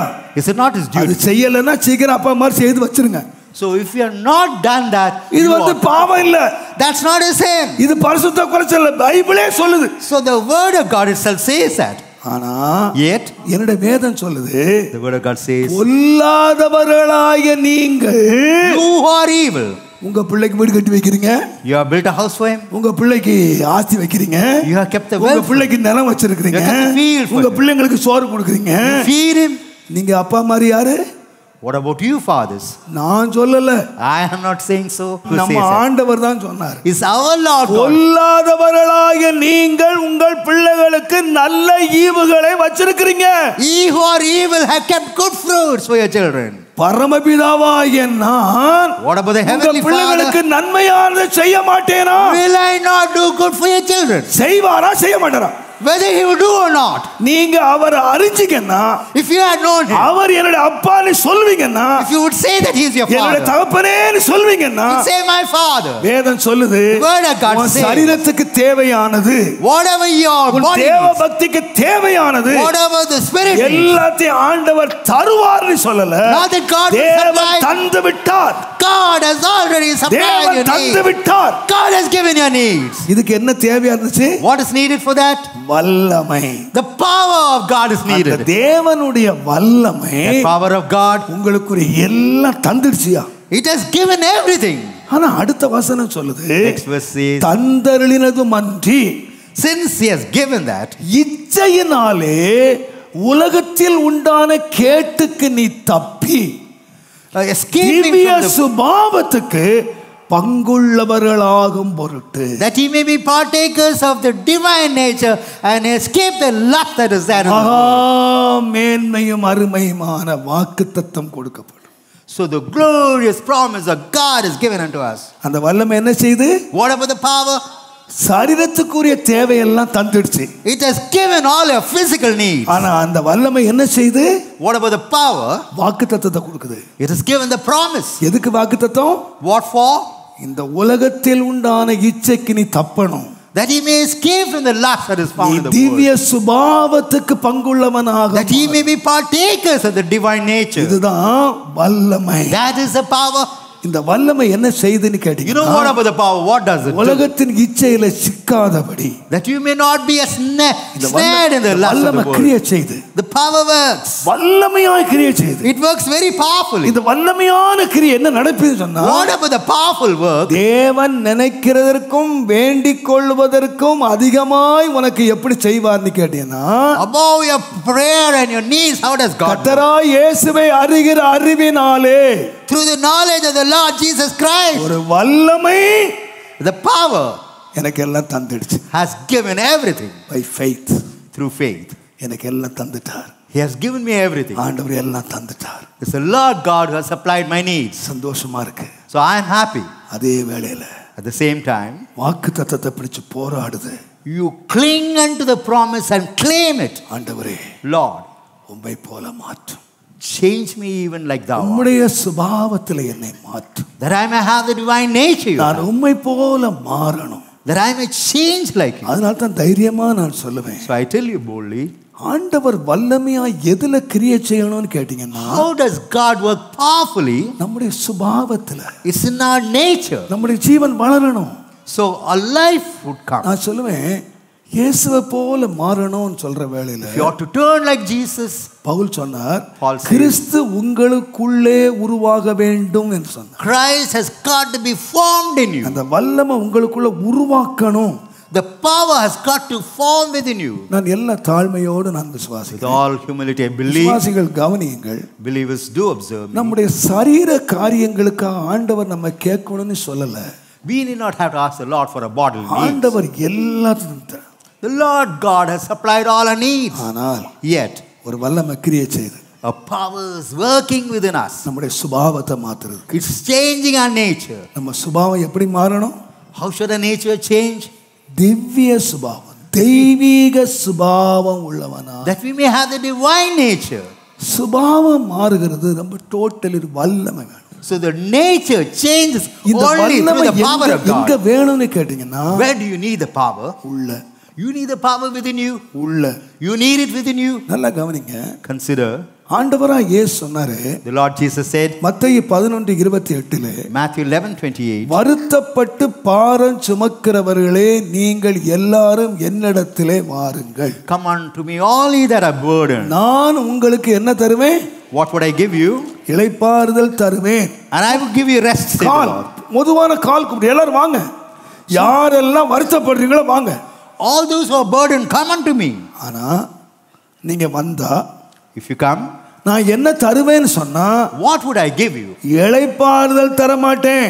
I will not give you rest. நான் என்ன தருவேன்னா, What would I give you? என்னுடைய நுகத்தை உங்கள் மேல வைப்பேன். I will keep my yoke on you. என் நுகத்தை உங்கள் மேல் வைப்பேன். I'll place my yoke on you. உங்களுக்கு தெரியும், ஒரு மாட்டை நுகத்துல மூடிட்டான்னு சொன்னா If you அது cover, இஷ்டத்துக்கு போக முடியாது. if you keep a yoke on the ox, it cannot மூக்கணம் கயிறு go. போட்டுருவான். He would put the மூக்கணம் கயிறு he would போட்டுருவான். put the cord. சாட்டை வச்சிருப்பான் கையில. He would have the whip in his hand. அவன் எங்க போகணும்னு விரும்புறானோ அங்க போக வைக்கிறான். Where he wants the ox to go. இனி இந்த மாட்டினுடைய சித்தம் இல்லை. Now it is not according to the desire of the ox. உன்னால வருத்தப்பட்டு பாரம் சுமந்தேன். Early I had heavy N labor இஷ்டம் போல அலைஞ்சேன். and I walked according to my நீ desire. என்கிட்ட வந்துட்டேன்னா, If you come to me, உன் இஷ்டம் நடக்காது. no more your desires. உன் இஷ்டம் போக முடியாது. You cannot walk according to your desire. கயிறை நான் கையில வச்சிருப்பேன். I would have the cord in my hand. சாட்டை நான் கையில I would have வச்சிருப்பேன். the whip in my hand. என் இஷ்டப்படி நடத்துவேன். It's according to my desire I would lead. என்னிடத்துல வந்து Having come to me, நுகத்தை ஏற்றுக்கிட்டு, having taken my yoke, இப்ப நீ பாடம் படிக்கணும். you ought to learn a lesson. நீ IAS இருக்கலாம், You may be an IAS officer IPS இருக்கலாம், or VPS. எவ்வளவு படிச்சிருக்கலாம், How much you would have been எந்த in? காலேஜ்ல படிக்கலாம். You would have read anything. But என்கிட்ட ஒரு காலேஜ் இருக்கு. But now you have come to me. இந்த காலேஜ்ல என்ன படிச்சு கொடுப்பேன்னு சொன்னா, This college, what would I teach you? என்ன படிச்சு கொடுப்பேன்? I would teach myself. என்ன படிச்சு கொடுப்பேன்? I would teach myself. என்ன படிக்கணும் தெரியுமா? You know what you ought to learn? நான் சாந்தமும் மனத்தாழ்மையுமாய் இருக்கிறேன். I have a calm nature. You ought to learn that. நீ கற்றுக்கொள்ளணும். You ought to learn that. என்ன கற்றுக்கொள்ளணும்? What do you ought to learn? நான் சாந்தமா இருக்கேன். I am calm. நான் அமைதியா இருக்கேன். மனத்தாழ்மையா இருக்கிறேன். I am humble. என்கிறது நீங்க கற்றுக்கொள்ளணும். You ought to learn. அப்பொழுது உங்களுக்கு என்ன கிடைக்கும்? It's only then what would you receive? இயேசு கிட்ட வந்து நினைச்சறாங்க, ஏமாந்து வந்துராதீங்க. இயேசு கிட்ட Do not be deceived. இயேசு கிட்ட வந்தீங்க, You come to Jesus, நோகந்தான் கிடைக்கும். you would receive only the yoke. உங்க இஷ்டம் போல போக முடியாது. You cannot walk உங்க according to இஷ்டம் your போல desire. வர முடியாது. You cannot sing according உங்க to your இஷ்டம் desire. போல செயல்பட முடியாது. You cannot walk. இங்க work மூக்கணம் according to கயிறு your போட்டு desire. பிடிச்சிட்டு Having the cord in him, இப்ப சொல்றாரு, he says, உன்னை கத்துக்க. one thing you ought to learn. நான் யாரு? Who am I? தாழ்மை உள்ளவர். I am a humble God. இத நீ கத்து தேறிட்டேன்னு சொன்னா, If you learn and be perfected, உன்னுடைய ஆத்மா ரொம்ப சாந்தமா, your உன்னுடைய ஆத்மா soul would be in இளைப்பாறும். rest. Your soul would take rest. தேவனுடைய நாமத்துக்கு மகிமை உண்டாகும். Glory be to the name of God. கர்த்தர் நம்மை அழைச்சது அதுக்கு தாங்க. So it's for that reason the Lord has கர்த்தர் அதுக்கு called. தான் சொன்னாரு, எனக்குள்ளே வல்லமையா கிரியை நடப்பிக்கிற வல்லம். So the power that works mightily in me. இப்ப இந்த கிரியை எங்க நடக்கணும்னு கேட்டீங்கன்னா, What about that work? நீங்க தப்பா விளங்காதீங்க. Should not mistake me. அப்போஸ்தலனாகிய பவுல் கொரிந்து சபையாருக்கு எழுதும்போது, Paul, when writing to the Corinthians, 1 கொரிந்தியர் 1:7 1 Corinthians, நீங்கள் எல்லா உபதேசத்திலும் தேறினவர்கள். you have been trained in all the doctrine. 1 கொரிந்தியர் 9 நீங்கள் யாதொரு வரத்திலும் குறையில்லாதவர்கள். And you fall short of no gift. என்ன பெற்றாங்க? What have they received? உபதேசம். They have received the doctrine. யாதொரு உபதேசத்தில குறையில்ல. அப்படினா the church is a full gospel church. The church is a full gospel church. பூரண சுவிசேஷ சபை. It's a full gospel church. அந்த சபையில எவ்வளவு வரம் இருந்துச்சு? What about the gifts? ஒரு வரத்தில குறைவில்லை. They never lacked in any gift. விசுவாச வரம், gift of faith, மற்றவர்களுடைய குற்றத்தை கண்டுபிடிக்கிற வரம், gift of finding fault of others. என்னென்ன வரலாம் இருந்துச்சுங்க அதெல்லாம் விளக்கம் கொடுக்கல. எல்லா வரமும் I don't want to give an explanation yet. 3ஆம் அதிகாரம் எழுதியிருக்கு.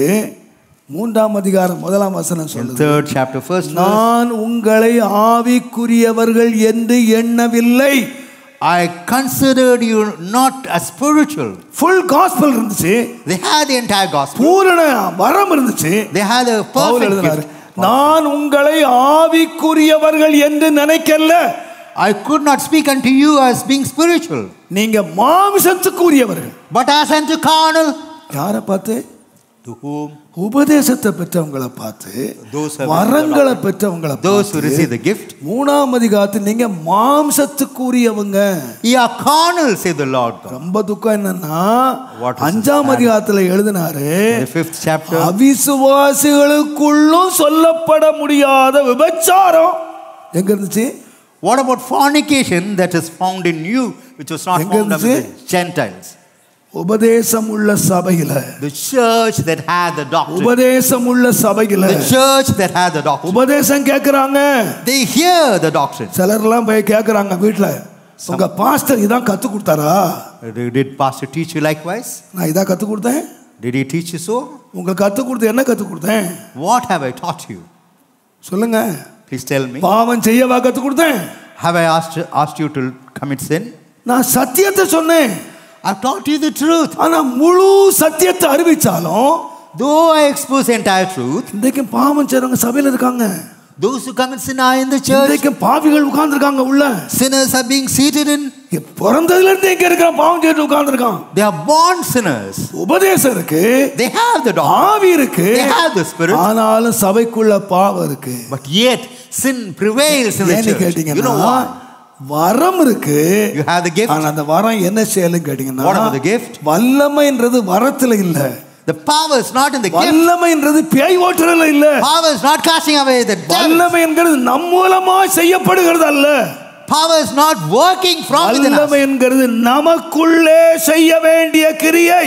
Power is a work that is being done within us. எனக்குள்ளே கிரியை செய்கிற வல்லமையின்படியே. The power that worketh within me. தேவனுடைய நாமத்துக்கு மகிமை உண்டாவதாக. Glory be to the name of God. நான் இன்னொரு விதமா சொல்வேன். ஆனால் in other words, இன்னொரு விளக்கத்தை தரேன் உங்களுக்கு. I'll give you another explanation. 2 கொரிந்தியர் 4ஆம் அதிகாரம். 2 Corinthians 4 chapter. தயவு செய்து 6 7 வாசிங்க. இருளிலிருந்து வெளிச்சத்தை பிரகாசிக்க சொன்ன தேவன் இயேசு கிறிஸ்துவின் முகத்தில் உள்ள தமது மகிமையின் அறிவாகிய, இருளிலிருந்து வெளிச்சத்தை பிரகாசிக்க சொன்ன தேவன் இயேசு கிறிஸ்துவின் முகத்தில் உள்ள தமது மகிமையின் அறிவாகிய ஒளியை தோன்ற பண்ணும் பொருட்டாக. நல்ல கவனிங்க. God who commanded the light to shine out of darkness. ஒளி எங்க இருக்கு? Where is the light? அறிவாகிய ஒளி எங்க இருக்கு? What about ஆண்டவருடைய முகத்தில் இருக்கு. It's there in the face. இயேசுவினுடைய ஃபேஸ்ல இருக்கு. So it's there in the face of Jesus. இப்போ இந்த முகத்தினுடைய வெளிச்சம் எங்க பிரகாசிக்கணும் சொன்னா, what about the brightness of the face? இருளில பிரகாசிக்கணும். It ought to shine in the darkness. இந்த தேவனுடைய முகத்தில் உள்ள வெளிச்சம் உங்க இருளில பிரகாசிக்கணும். The brightness of the face of God, if it ought to shine in your darkness. இயேசு எடுத்த வேலை என்ன தெரியுமா? What about the work that Jesus took? இந்த முகத்தில் உள்ள ஒளியை, the light that is there in the எங்க அனுப்புனார் தெரியுமா? Where does he send? நம்முடைய இருதயத்துல. There is darkness in us. நம்முடைய இருதயம். நல்ல கவனிங்க. இயேசுவின் முகத்தில் உள்ள வெளிச்சம் எங்க வந்ததுன்னா உங்க இருதயம். The light of Jesus has come to the darkness that is in you. இப்ப சொல்றாரு, இந்த வல்லமையை நாங்கள் மண்பாண்டங்களிலே பெற்றோம். மண்பாண்டம்னா we who are earthen vessels have received this power. The heart என்னவா? What about the heart? இது ரொம்ப பலவீனமான ஹார்ட்ங்க. The heart is weak. சந்தோஷம் வந்தா குதிக்கும். So if the circumstances are happy, you are happy. அவ்வளவுதான், படுத்துறோம். If not sad. தேவனுடைய நாமத்துக்கு மகிமை உண்டாவதாக. Glory be to the name of God. பாருங்க, look, எலியா தீர்க்கதரிசி வானத்திலிருந்து அக்கினி இறங்க பண்ணார். Prophet Elijah brought the fire from heaven. என்ன மகிமையான காரியம். What a glorious work. ஆனா அடுத்த நாள் ஒரு பொம்பளை கூப்பிட்டா. Next he called a lady. நாளைக்கு உன் தலை இருக்கா பாருங்க. The lady said, see whether your head remains tomorrow. இவர் எங்க போனாரு? Where did he run? Suraj செடிக்குள்ள படுத்துக்கிட்டு சாவுறேன். He slept under a juniper tree and said that I would die. Brother, நேற்றுக்கு என்ன பண்ணுனீங்க? What did you do yesterday? நான் ஊழியக்காரன் ஆனால் If I be the servant of God, வானத்திலிருந்து அக்கினி இறங்கட்டும். let the fire from heaven descend. இன்றைக்கு என்னாச்சு brother? Today what happened to you, brother? Pastor, Pastor, அந்த சிஸ்டர் சொல்லிட்டாங்க என் தலையை எடுத்துருவேன். that sister said she would cut my head. அவங்க யார் தெரியுமா? You know who she is? அவங்க தான் நாட்டுக்கு queen. She is a queen of this land. தலையை எடுத்துருவேன். She is going to cut my neck. நேற்றைக்கு மனுஷன் உன்னதத்தில் இருந்தாரு. So இன்றைக்கு மனுஷன் yesterday எங்க this man போயிட்டாரு? was on the top. Where has he Sura gone? செடியில போயிட்டாரு. He has gone under the juniper tree. சந்தோஷம் வந்துட்டுனா அப்படியே பரலோகம் தான். When பரலோகமே happiness comes, it's heaven, just heaven. என் சொந்தமே. Heaven belongs to me. நாளைக்கு என்ன பாட்டு பாடுவாங்க? Tomorrow what song? சோதனை மேல சோதனை போதுமடா. Trials and trials, enough, my Lord. உன்னதத்துக்கு போயிட்டு அடுத்த பாதாளத்துக்கு வந்துடுறாங்க. ஏன்னா வல்லமை எங்க இருக்கு? Where is the power? முன்னால இருக்கு.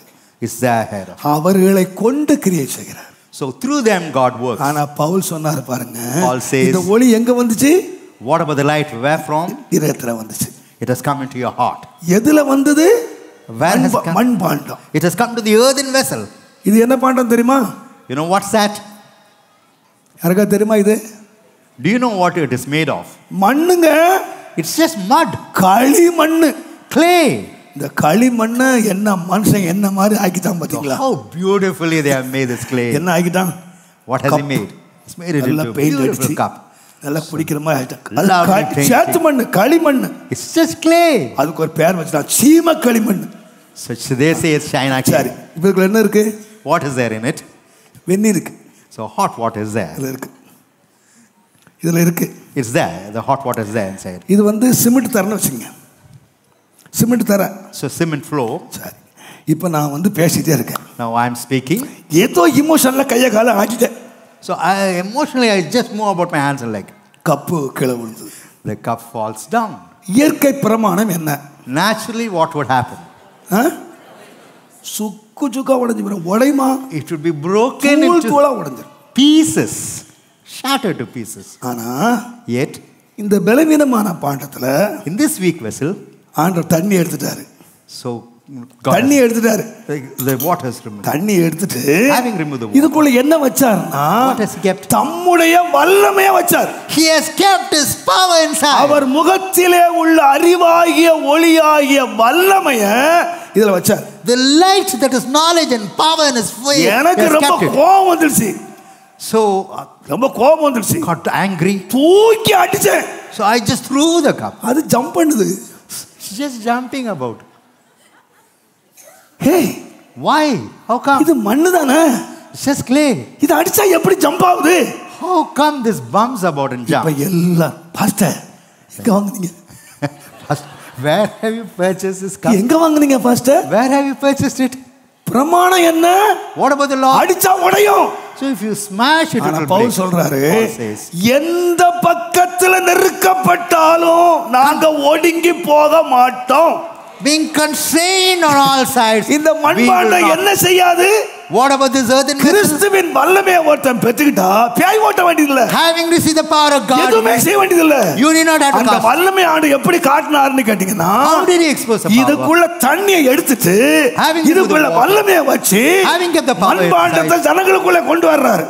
So what's the state of the earthen ஜனங்கள் பார்க்கறாங்க, என்னங்க இந்த பாண்டம் இத்தனை நெருக்கப்படுது, this vessel is being இந்த சுத்தியால அடிக்கறாங்க, they hammer இந்த அடிக்கறாங்க, they beating the cup, இந்த சந்திக்குது.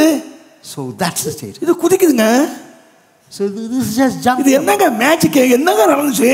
Is it magic or is it? அத்தனை பேர் இந்த பாத்திரத்தை தேடி எப்ப வரான்னு கேட்டீங்கன்னா, நெருக்கத்துல பாத்திரம் உடையல. So when you are constrained, the cup is not broken.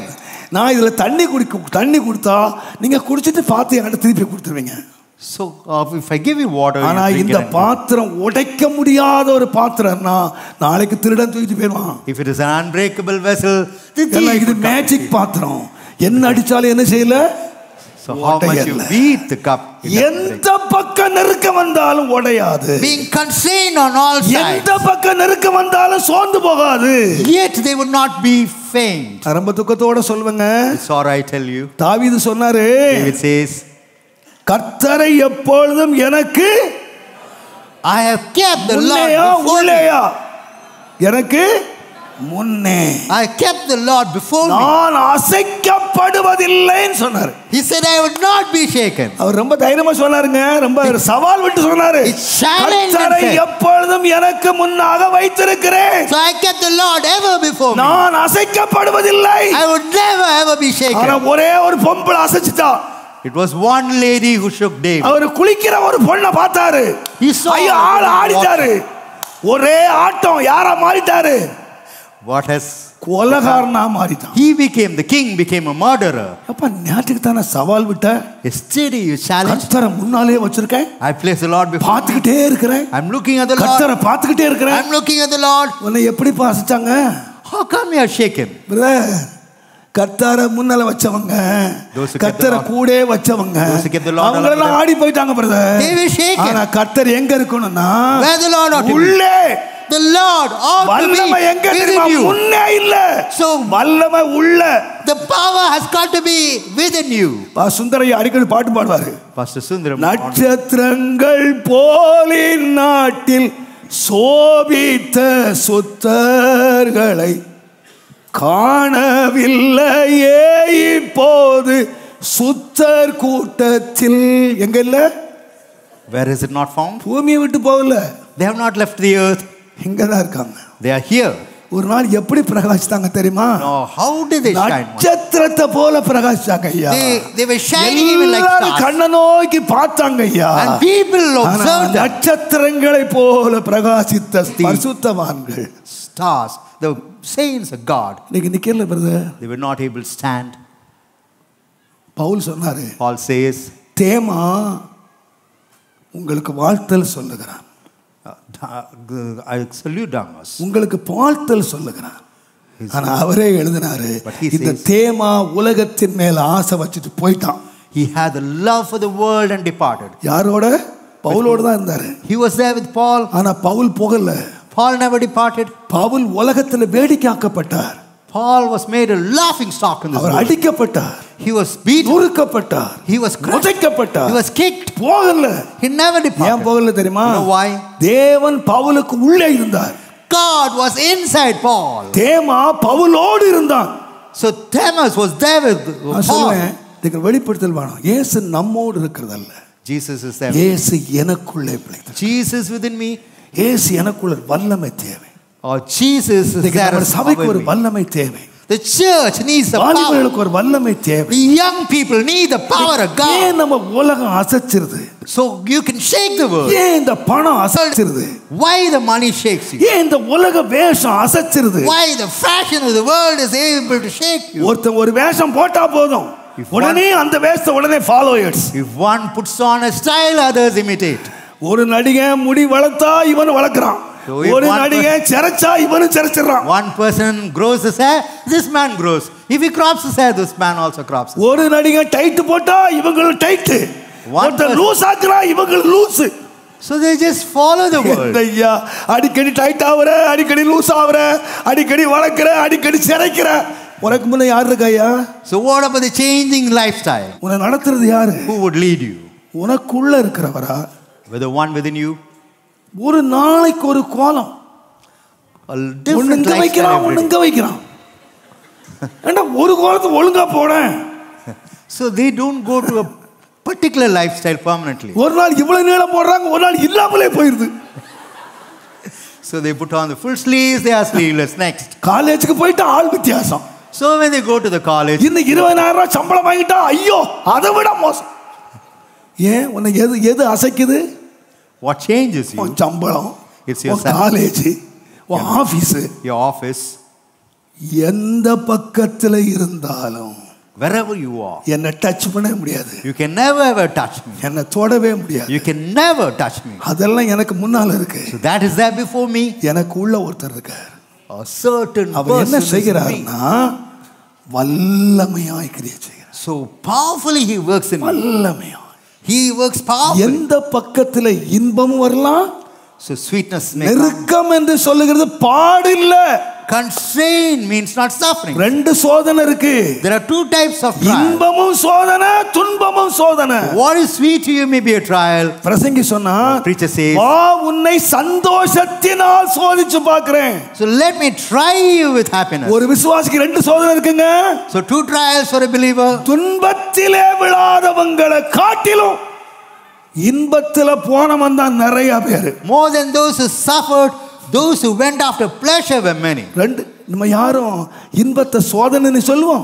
Would they say that pleasure is a trial? ஒரு லட்சம் ரூபாய் சம்பளம் 10 லட்சம் ரூபாய் ஆயிடுச்சு. So 10 lakhs now the salary is. சோதனை மேல சோதனை போதுமாடா சாமி. பாடுவீங்க? Would you sing so? சொல்லுங்க. Would you sing like that? 10 லட்சம் ரூபாய் 1 லட்சம் ரூபாய் ஆச்சுனா சோதனை மேல சோதனை சொல்லுவீங்க. 10 lakhs to 1 lakh ஆச்சுனா if two, சொல்லுவீங்களா?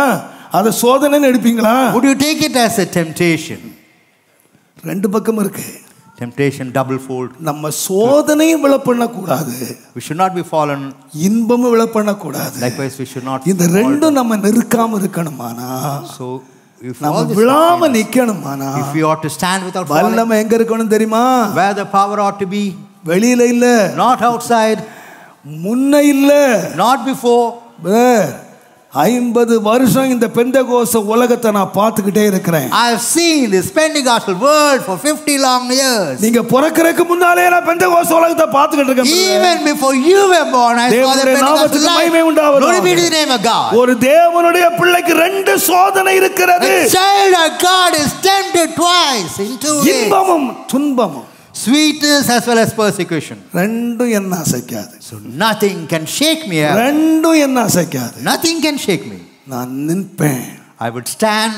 எந்த பக்கம் நெருக்கப்பட்டாலும் Whether I am constrained, சோர்ந்து போறதில்லை. I would never ever நாங்க faint. உடைஞ்சு போறதில்லை. I would never break. ஏன் தெரியுமா? You know why? அந்த வெளிச்சம் எங்க இருக்கு? You know where's that light?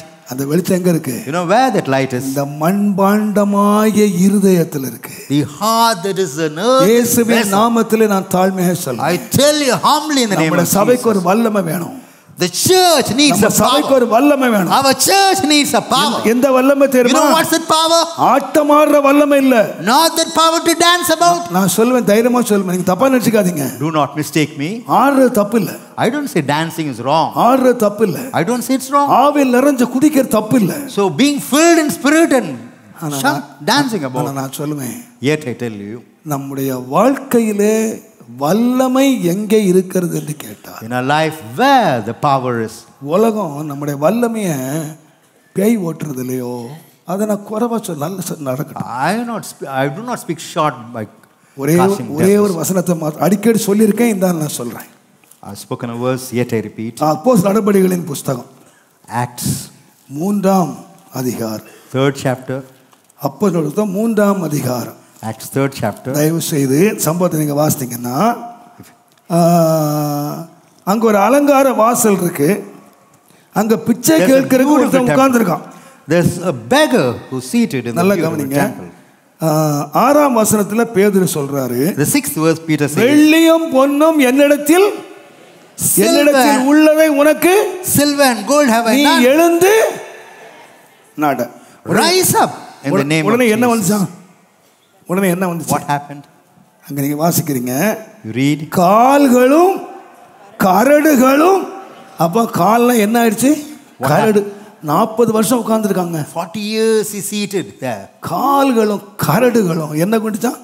What happened? பலன் வந்துருச்சு. To the feet and ankle நல்லா bones. கவனிங்க, பலன் வந்துருச்சு. It received strength. பலன் வந்த உடனே என்ன பண்ணான்? What did he do after receiving strength? வாசித்து பாருங்க. அவன் குதித்தெழுந்து கால்களும் கரடுகளும் பலன் வந்தது. உடனே என்ன செய்தான்? What did he do immediately? குதிச்சான். He leapt. என்ன செய்தான்? He was leaping. இதுவரை உட்கார்ந்து இருக்காங்க, நடக்கவே முடியாதுங்க. 40 வருஷம் உட்கார்ந்து இருக்காங்க. 40 years he was seated. கைய பிடிச்சு எழுந்து நட அப்படின்னு சொன்னா, Catching hold of his hand and asking him to walk. எழுந்து குதின்னு சொன்னானா எழுந்து Did he நட? ask him to leap or to walk? உங்க பைபிள் எப்படிங்க இருக்கு? How is it written? எழுந்து. பலன் வந்தா என்ன செய்யணும்? எதுக்கு பலன்? குதிக்கிறதுக்கு இல்ல, The strength comes. நடக்கிறது. It's only to walk, not to jump. அவர் எழுந்து நடன்னு சொன்னா He asked him இவர் to walk. 40 வருஷம் உட்கார்ந்தார் பாருங்க. This man was seated for பயங்கர 40 years. சந்தோஷம், Great happiness. பயங்கர மகிழ்ச்சி. So great ஐயோ, joy. 40 வருஷம் அனுபவிச்ச வேதனை அவனுக்கு இல்ல தெரியும். 40 long years of suffering, he alone அதனால knows. என்ன செய்தான்? You know what he did? எப்படி எழுந்தான்னா How did he குதிச்சு எழுந்தான். He leapt and got up. எப்போ? When? Starting. That was the beginning stage. என்ன செய்யணும்? குதிக்கிறதெல்லாம் எப்போ? Where you ought to leave? வல்லம் வந்துச்சு பாருங்க, Where the power descends. Velan வந்துச்சு பாருங்க, Where the power comes down. உடனே குதிச்சாரு. Immediately he was leaping. குதிச்சு எழும்பிட்டு He leapt. குதிச்சுக்கிட்டே இல்ல. He went on leaping. என்ன செய்தார்னா, What did he do? நின்னு பார்த்தாரு. And he saw. கர்த்தர் நமக்கு கால் கொடுத்துட்டாரு. God has given us எதுக்கு feet to காலு? walk. What for? எதுக்கு காலு? What for the feet? எதுக்கு காலு? What for the feet? கையை பிடிக்கும் போதே சொன்னான், While catching hold of it. எழுந்து. அப்ப காலுக்கு பலம் எதுக்கு வந்துச்சு? What for the strength? குதிக்கிறதுக்கு இல்ல, Not to jump. நடக்கிறது. Only to walk. அல்ல பார்த்தாரு, கால் பலம் வந்துச்சு. He saw the இனிமே என்ன strength. செய்யணும்? What we ought to do now? நின்றான். He stood. நின்று He stood.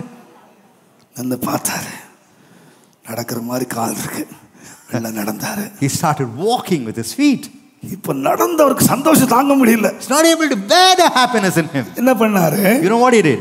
முன்னால குதித்து நின்று நடந்தாரு. As he leapt, stood and walked. இப்ப என்ன செய்தார்னா, Now what he did? நடந்து குதிச்சாரு. He walked and started leaping. லைஃப்ல நடந்தாரு, நடந்துட்டு குதிச்சாரு. He walked and then started leaping. குதித்து வேதம் சொல்லுது, இப்ப என்ன செய்தாரா? The word of God தேவனை துதிக்கிறார். says, he started praising God. இப்ப ஜனங்கள் பார்க்கறாங்க. Now the people are இப்ப looking. சர்ச்சுக்குள்ள வந்துட்டாரு. They are இதுவரைக்கும் சர்ச்சுக்கு வெளியே இருந்தாரு. He was outside இப்ப the church. சர்ச்சுக்குள்ள வந்துட்டாரு. Now he has come inside the church. இப்ப எல்லாரும் என்ன பார்த்தாங்க? What about the people? What did they look at? நீ குதிக்கிறத பார்த்தாங்களா? Whether they saw him leaping? என்னத்தை பார்த்தாங்க? What did they see in him? நடக்கே பார்த்தாங்கப்பா. They saw him walking. நீ நடக்கிற சர்ச்சுக்குள்ள வந்துட்டல்ல, You're coming to the church. ஆலயத்துக்குள்ள வந்துட்டல்ல. Having come to the இப்ப church, ஜனங்கள் எல்லாரும் என்ன பார்க்கறாங்கன்னா, what does he look at? அவன் நட பாத்தீங்களா? Have you looked at his walk? கால்ல என்ன இருக்கு? What is there in his feet? பலன் இருக்கு. The strength of God. அவன் கால்களும் கரடுகளும் பலன் வந்துருச்சுங்க. So the ankle bones and the feet received strength. முதல்ல நடக்கிறத பார்த்தாங்க. So they saw him ரெண்டாவது walking. துதிக்கிறத பார்த்தாங்க. Secondly, they saw him praising God. இன்னைக்கு என்ன பார்க்க முடியலன்னு சொன்னா, What we are not able to பெந்தெகோஸ்தே see. உலகத்துல ரொம்ப குதியே இருக்கிறதுனால தான் Since there's only leaping in the இன்னைக்கு Pentecost, என்ன சொல்றான்னா, அந்நிய பாஷையே கிடையாது, there is no tongue, அபிஷேகமே கிடையாது, there is no anointing, ஏன்னா no life. there is no life. ஆனா உண்மை என்னன்னு கேட்டீங்கன்னா, What about the truth? குதிக்கிறது இல்ல. Not for leaping. ஒரு முறை ஒரு சம்பவம் சொன்னாரு.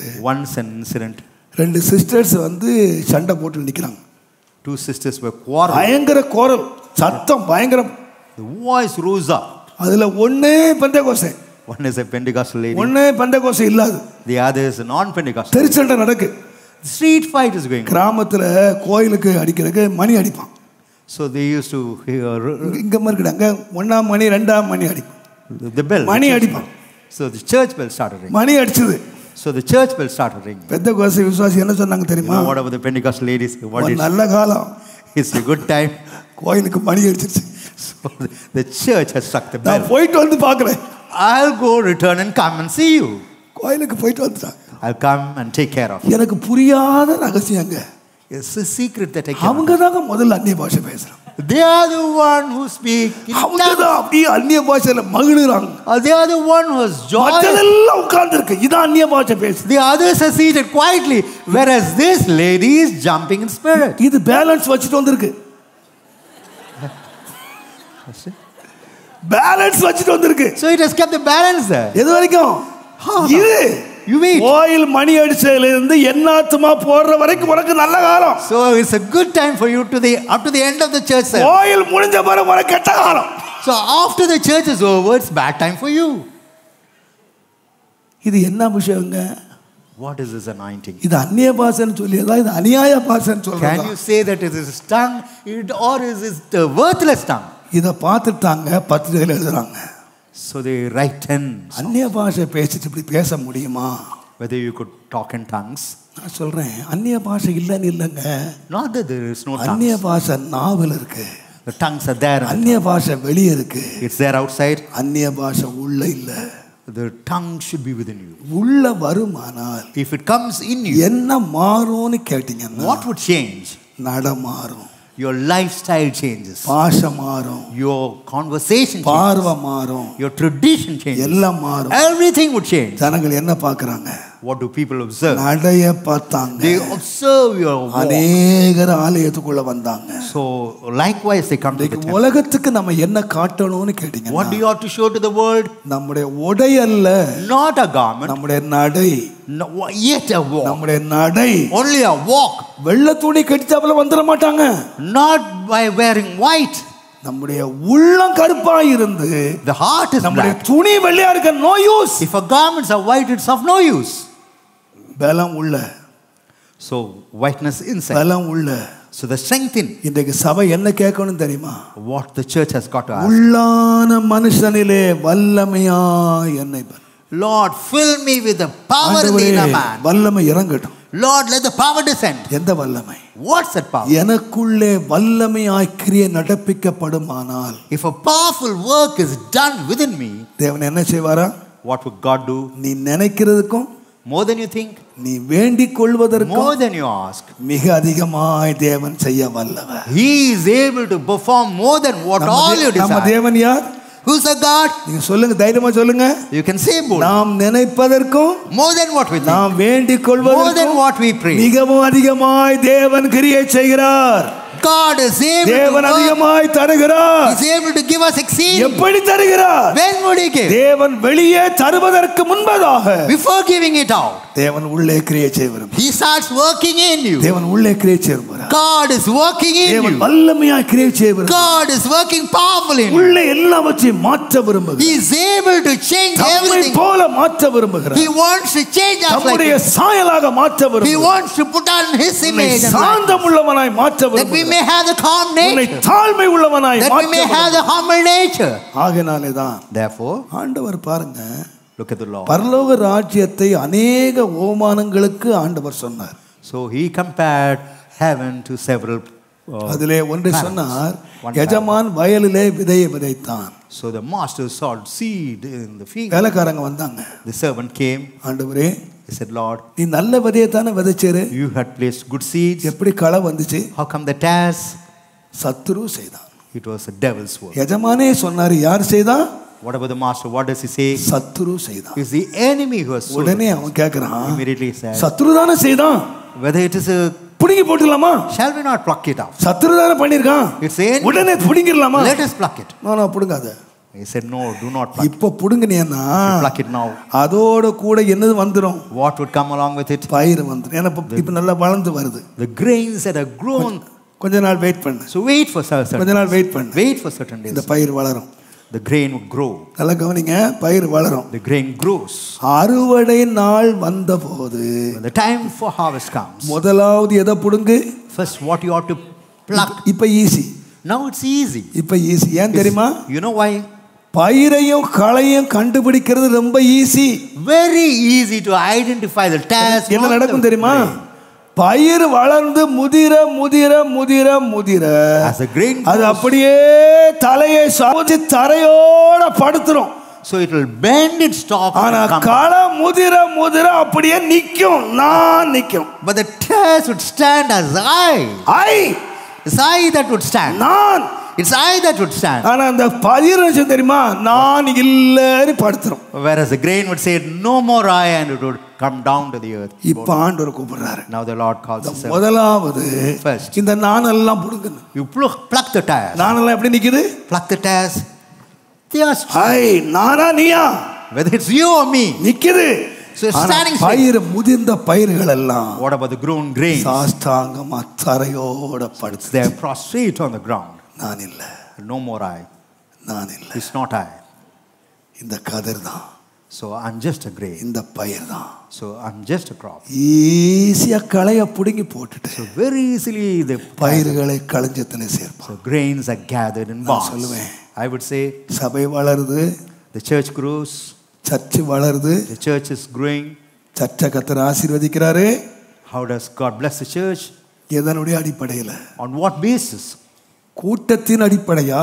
Is it on the gathering? பணத்தின் அடிப்படையா? Is it on money? சபை கட்டடம் பெருசாகிற அடிப்படையா? Or is it because of the building that is big? உலகம் அதுவா இருக்கலாம். The world may be that. ஆண்டவர் இந்த சபை கட்டடத்தை மீட்க போறது இல்ல. But the Lord is not going to redeem the building of the church. நீங்க லட்ச லட்சமா கொடுக்கிற காணிக்கையில அவர் ஏமாந்து போறது இல்ல. Do not be deceived by giving lakhs. அவருக்கு யார் வேணும்னு கேட்டீங்கன்னா, whom does he need? உங்கள் உடையதை அல்ல, உங்களையே நான் தேடுகிறேன். Not what is yours, but I seek you. நீங்க தான் வேணும். I need you. உங்கள் உடையதல்ல. Not what belongs to you. ஒரு சபை வளருகிறது என்ற அடையாளம் என்னன்னு கேட்டீங்கன்னா, the sign that a church grows சுபாவத்துல வளரும். it's only through character. சுபாவத்துல. Nature has got to grow. ஏன்னு கேட்டீங்கன்னா, you know why? ஆட்டுக்குட்டியானவருடைய கல்யாணம் வந்தது. The wedding of the lamb has come. மனைவி தன்னை, நீங்க யாரு? The bride has made herself ready. நீங்க யாரு? Who are you? மனைவி. மனைவி என்ன செய்யணும்? What about the wife? சொல்லுங்க. யாருக்கு கல்யாணம்? Whom it ought to be? ராஜாதி ராஜா, கர்த்தாதி கர்த்தா, தேவாதி தேவன், பரிசுத்தர், the holy one. அவருக்கு இல்ல கல்யாணம். Not for him is a யாரு கல்யாணம்? For whom? ஆட்டுக்குட்டிக்கு என்ன பொண்ணு பார்க்கணும்? What should be brought to the lamb? சொல்லுங்க. Tell me. ஆட்டுக்குட்டிக்கு சிங்கக்குட்டியை கட்டி வச்சா முதல் நாளிலே சிங்கம் ஆட்டை தின்னு முடிச்சிடும். So if you marry it with a lion, cub of a lion, ஆட்டுக்குட்டிக்கு எதை பார்க்கணும்? what you ought to see for the lamb? Sundaraiah அடிக்கடி சொல்வாரு, தம்பி இந்த உலகத்துல எனக்கு புரியாத ஒண்ணு தம்பி, புறாக்களை போல பொண்ணுங்களுக்கு for girls who are வேட மாதிரி புருஷன் இருக்கான். they have a husband like a devil. புறாவை போல புருஷனுக்கு வேடத்தி மாதிரி கிடைக்கிறான். As a devil. இந்த ஒரு ரகசியம் தான் எனக்கு புரியல. I cannot understand the mystery. இது இவருக்கு புரியல. So he is not able. அதனால தான் ஆண்டவர் உஷாராயிட்டாரு. That alerted God. நான் ஆட்டுக்குட்டி, I am the lamb. ஏமாத்து போய் ஒரு புலிக்குட்டி உள்ள வந்துட கூடாது. So the cub of a tiger. Therefore, நீ ஆயத்தப்படுத்து. என்ன ஆயத்தப்படுத்தணும்? prepare yourself. நம்ம எல்லாம் யார் நினைக்கிறீங்க? Who are we? பொல்லாத ஆளுங்க. We are wicked ones. நம்ம பொல்லாத ஆளுங்க. We are the evil people. ஏமாந்தா என்ன பண்ணுவோம்னு தெரியும். You know what we would do. நீங்க பொல்லாதவங்க யாரா மாறணும்? What about the evil generation like us? ஏங்க இந்த உலகத்துல மணவாட்டி ஸ்தானம் வந்து சில மணி நேரம். So the place மனைவி என்றது நீண்ட காலம். Whereas for a wife it's for long. நான் சொல்லுவேன், not for the bride. ஆண்டவருக்கு முன்பாக மனைவி என்றது கொஞ்ச காலம், மணவாட்டி என்றது காலாகாலம். Wife is only for a temporary period, but the bride is forever and ever. இதுக்கு என்ன ஆயத்தமாக்கும்? So you ought to prepare. இதுக்கு என்ன ஆயத்தமாக்கும்? Prepare me for that. என்ன ஆயத்தமாக்கணும்? Prepare me, your Lord. என்ன ஒரு ஆட்டுக்குட்டியாக்கும். Make me as even as a lamb. அவர் அடிக்கப்படும் ஆட்டுக்குட்டியை போல. Even as a lamb that was slaughtered. வாயை திறக்கவே இல்லை. He never opened his mouth. வாயை திறக்கவே இல்லை. He never ever opened his mouth. எல்லாருடைய பாவத்தையும் சுமந்தார். So he bore the sins of all. அந்த ஆட்டுக்குட்டி என்ன பாவம் சுமந்துச்சு? What about the sins that the lamb carried? எல்லாருடைய பாவத்தையும் சுமந்தது. Carried the sins of the world. சாந்தமா இருந்துச்சு. So it was calm. மௌனமா இருந்துச்சு. It was silent. வாயே திறக்கல. Never opened its mouth. அந்த ஆட்டுக்குட்டிக்கு பெண்ணு தேவை. So that lamb needs a girl. இன்னைக்கு ஒரு போஸ்ட் ஒட்டி இருக்காங்க. So they have put a poster. இந்த மாதிரி ஒரு ஆட்டுக்குட்டிக்கு ஒரு நல்ல ஆட்டுக்குட்டி தேவை. A girl. இங்க எத்தனை ஆட்டுக்குட்டி ரெடியா இருக்கு? நீங்க ஆட்டுக்குட்டியா இருக்கீங்களா? Whether you are the lamb இல்ல புலிக்குட்டியா இருக்கீங்களா? or whether the cub of a இல்ல tiger. பன்னிக்குட்டியா இருக்கீங்களா? Or cub the. இல்லையா? இல்ல எப்படி இருக்கீங்க? இல்ல ஓனாயா இருக்கீங்களா? Or are you a wolf? நீங்களே உங்களே டிசைட் பண்ணி கொள்ளுங்க. You decide yourself. உங்க கல்யாண card அடிக்கணும்னா, So if the wedding card has got to be printed. Wedding card ready ஆகணும்னா ஆண்டவர் தேடிக்கிட்டே உட்கார்ந்திருக்காரு. So God is seeking those people. ACA சபையில இருந்து ஒரு பொண்ணு எனக்கு வேணும். I need a girl from ACA church. என்ன பொண்ணு? What sort of a girl? வெள்ளை துணி மாத்திட்ட பொண்ணா? நகையெல்லாம் கழிச்சிட்ட பொண்ணா? The one who has received the jewels. ஆட்டுக்குட்டி மாதிரி மாறிட்ட ஒரு பொண்ணு. Oh, she needs the nature of a lamb. Are you ready? Are you prepared for that? முழங்கால் போடு. Let's go on our knees. நீங்க என்ன குட்டி நீங்களே தீர்மானிச்சீங்க. Decide as to where you belong. ஆண்டவரே, Lord, என்னை ஒரு ஆட்டுக்குட்டியா மாற்றும். change me even as a lamb. இயேசுவை போல மாறும். Even like Jesus. இயேசுவை போல மாறும். Even like Jesus, Lord. ஏனில் இயேசுவின் அழகு காணட்டும். எல்லா அவரின் அற்புத அன்போடு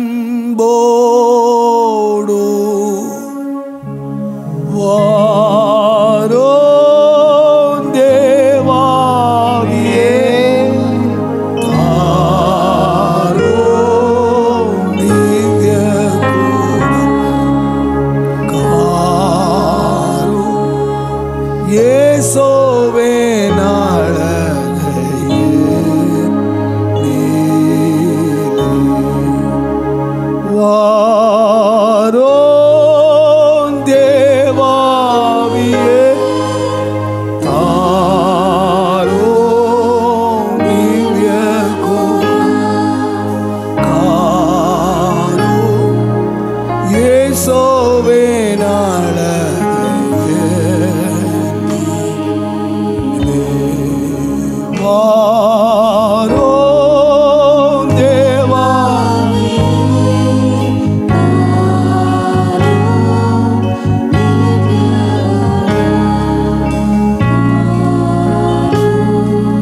இயேசுவே அழகையே நீலே.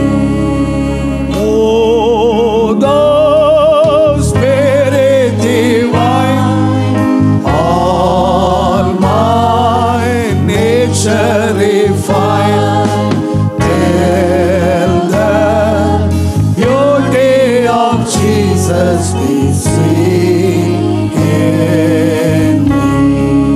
Oh, the Spirit divine, all my nature refine, tell the beauty of Jesus we see in me. ஆண்டவரே, Lord, எங்களுக்குள்ளே இருக்க வேண்டிய அந்த வெளிப்படுத்தல், the revelation that ought to be found in us, எங்களுக்குள்ளே இருக்க வேண்டிய அந்த பலன் the strength that ought to be found in us, Lord. எங்களுக்குள்ளே இறங்கி வரட்டும் சுவாமி. Let it come down on us, Lord. இயேசு எனக்குள்ளே ஜீவிக்கிறார். So Jesus, இயேசு எனக்குள்ளே உலாவுகிறார். Jesus walketh in us. அந்த அறிவோடு நான் வாழ உதவி With செய்வேன். that knowledge, let us live, O Lord. என்னை அர்ப்பணிக்கிறேன் ஆண்டவரே. Lord, I surrender myself. எங்கள் அன்பின் ஆண்டவரே, Loving Lord, இந்த ஆசீர்வதிக்கப்பட்ட வேளைக்காக உமக்கு நன்றி. we thank thee for the blessed moment, O Lord. உம்முடைய மகிமையின் கரம் எங்களை தயவாய் தாங்கினதுக்காக ஸ்தோத்திரம். We thank thee for the glorious hand that has upheld us. எங்கள் மேல் ஒரு பெரிய தீர்மானத்தோடு நிறைவேற்றி கொண்டு வருகிற கிரியைகளுக்காக நன்றி. Lord, we thank thee for the work that thou உம்முடைய hast the கரத்திலே உம்முடைய பிள்ளைகளை அடியான் அர்ப்பணிக்கிறேன். Lord, I surrender my children unto thee, O கர்த்தர் Lord. ஆசீர்வதியும். Lord, thou hast got to bless them, O Lord. எங்களுக்குள்ளே வல்லமையாய் கிரியை நடப்பித்து Lord, let a powerful work be நம்முடைய done in us. நாமத்தை உயர்த்தும்படி அடியான் Let ஜெபிக்கிறேன். thy name be exalted, O Lord. கிருபை பூரணமாய் தாங்கட்டும். Lord, stand us. இயேசுவின் நாமத்தில் பிதாவே. In the name of Jesus, my Father. Amen. Amen.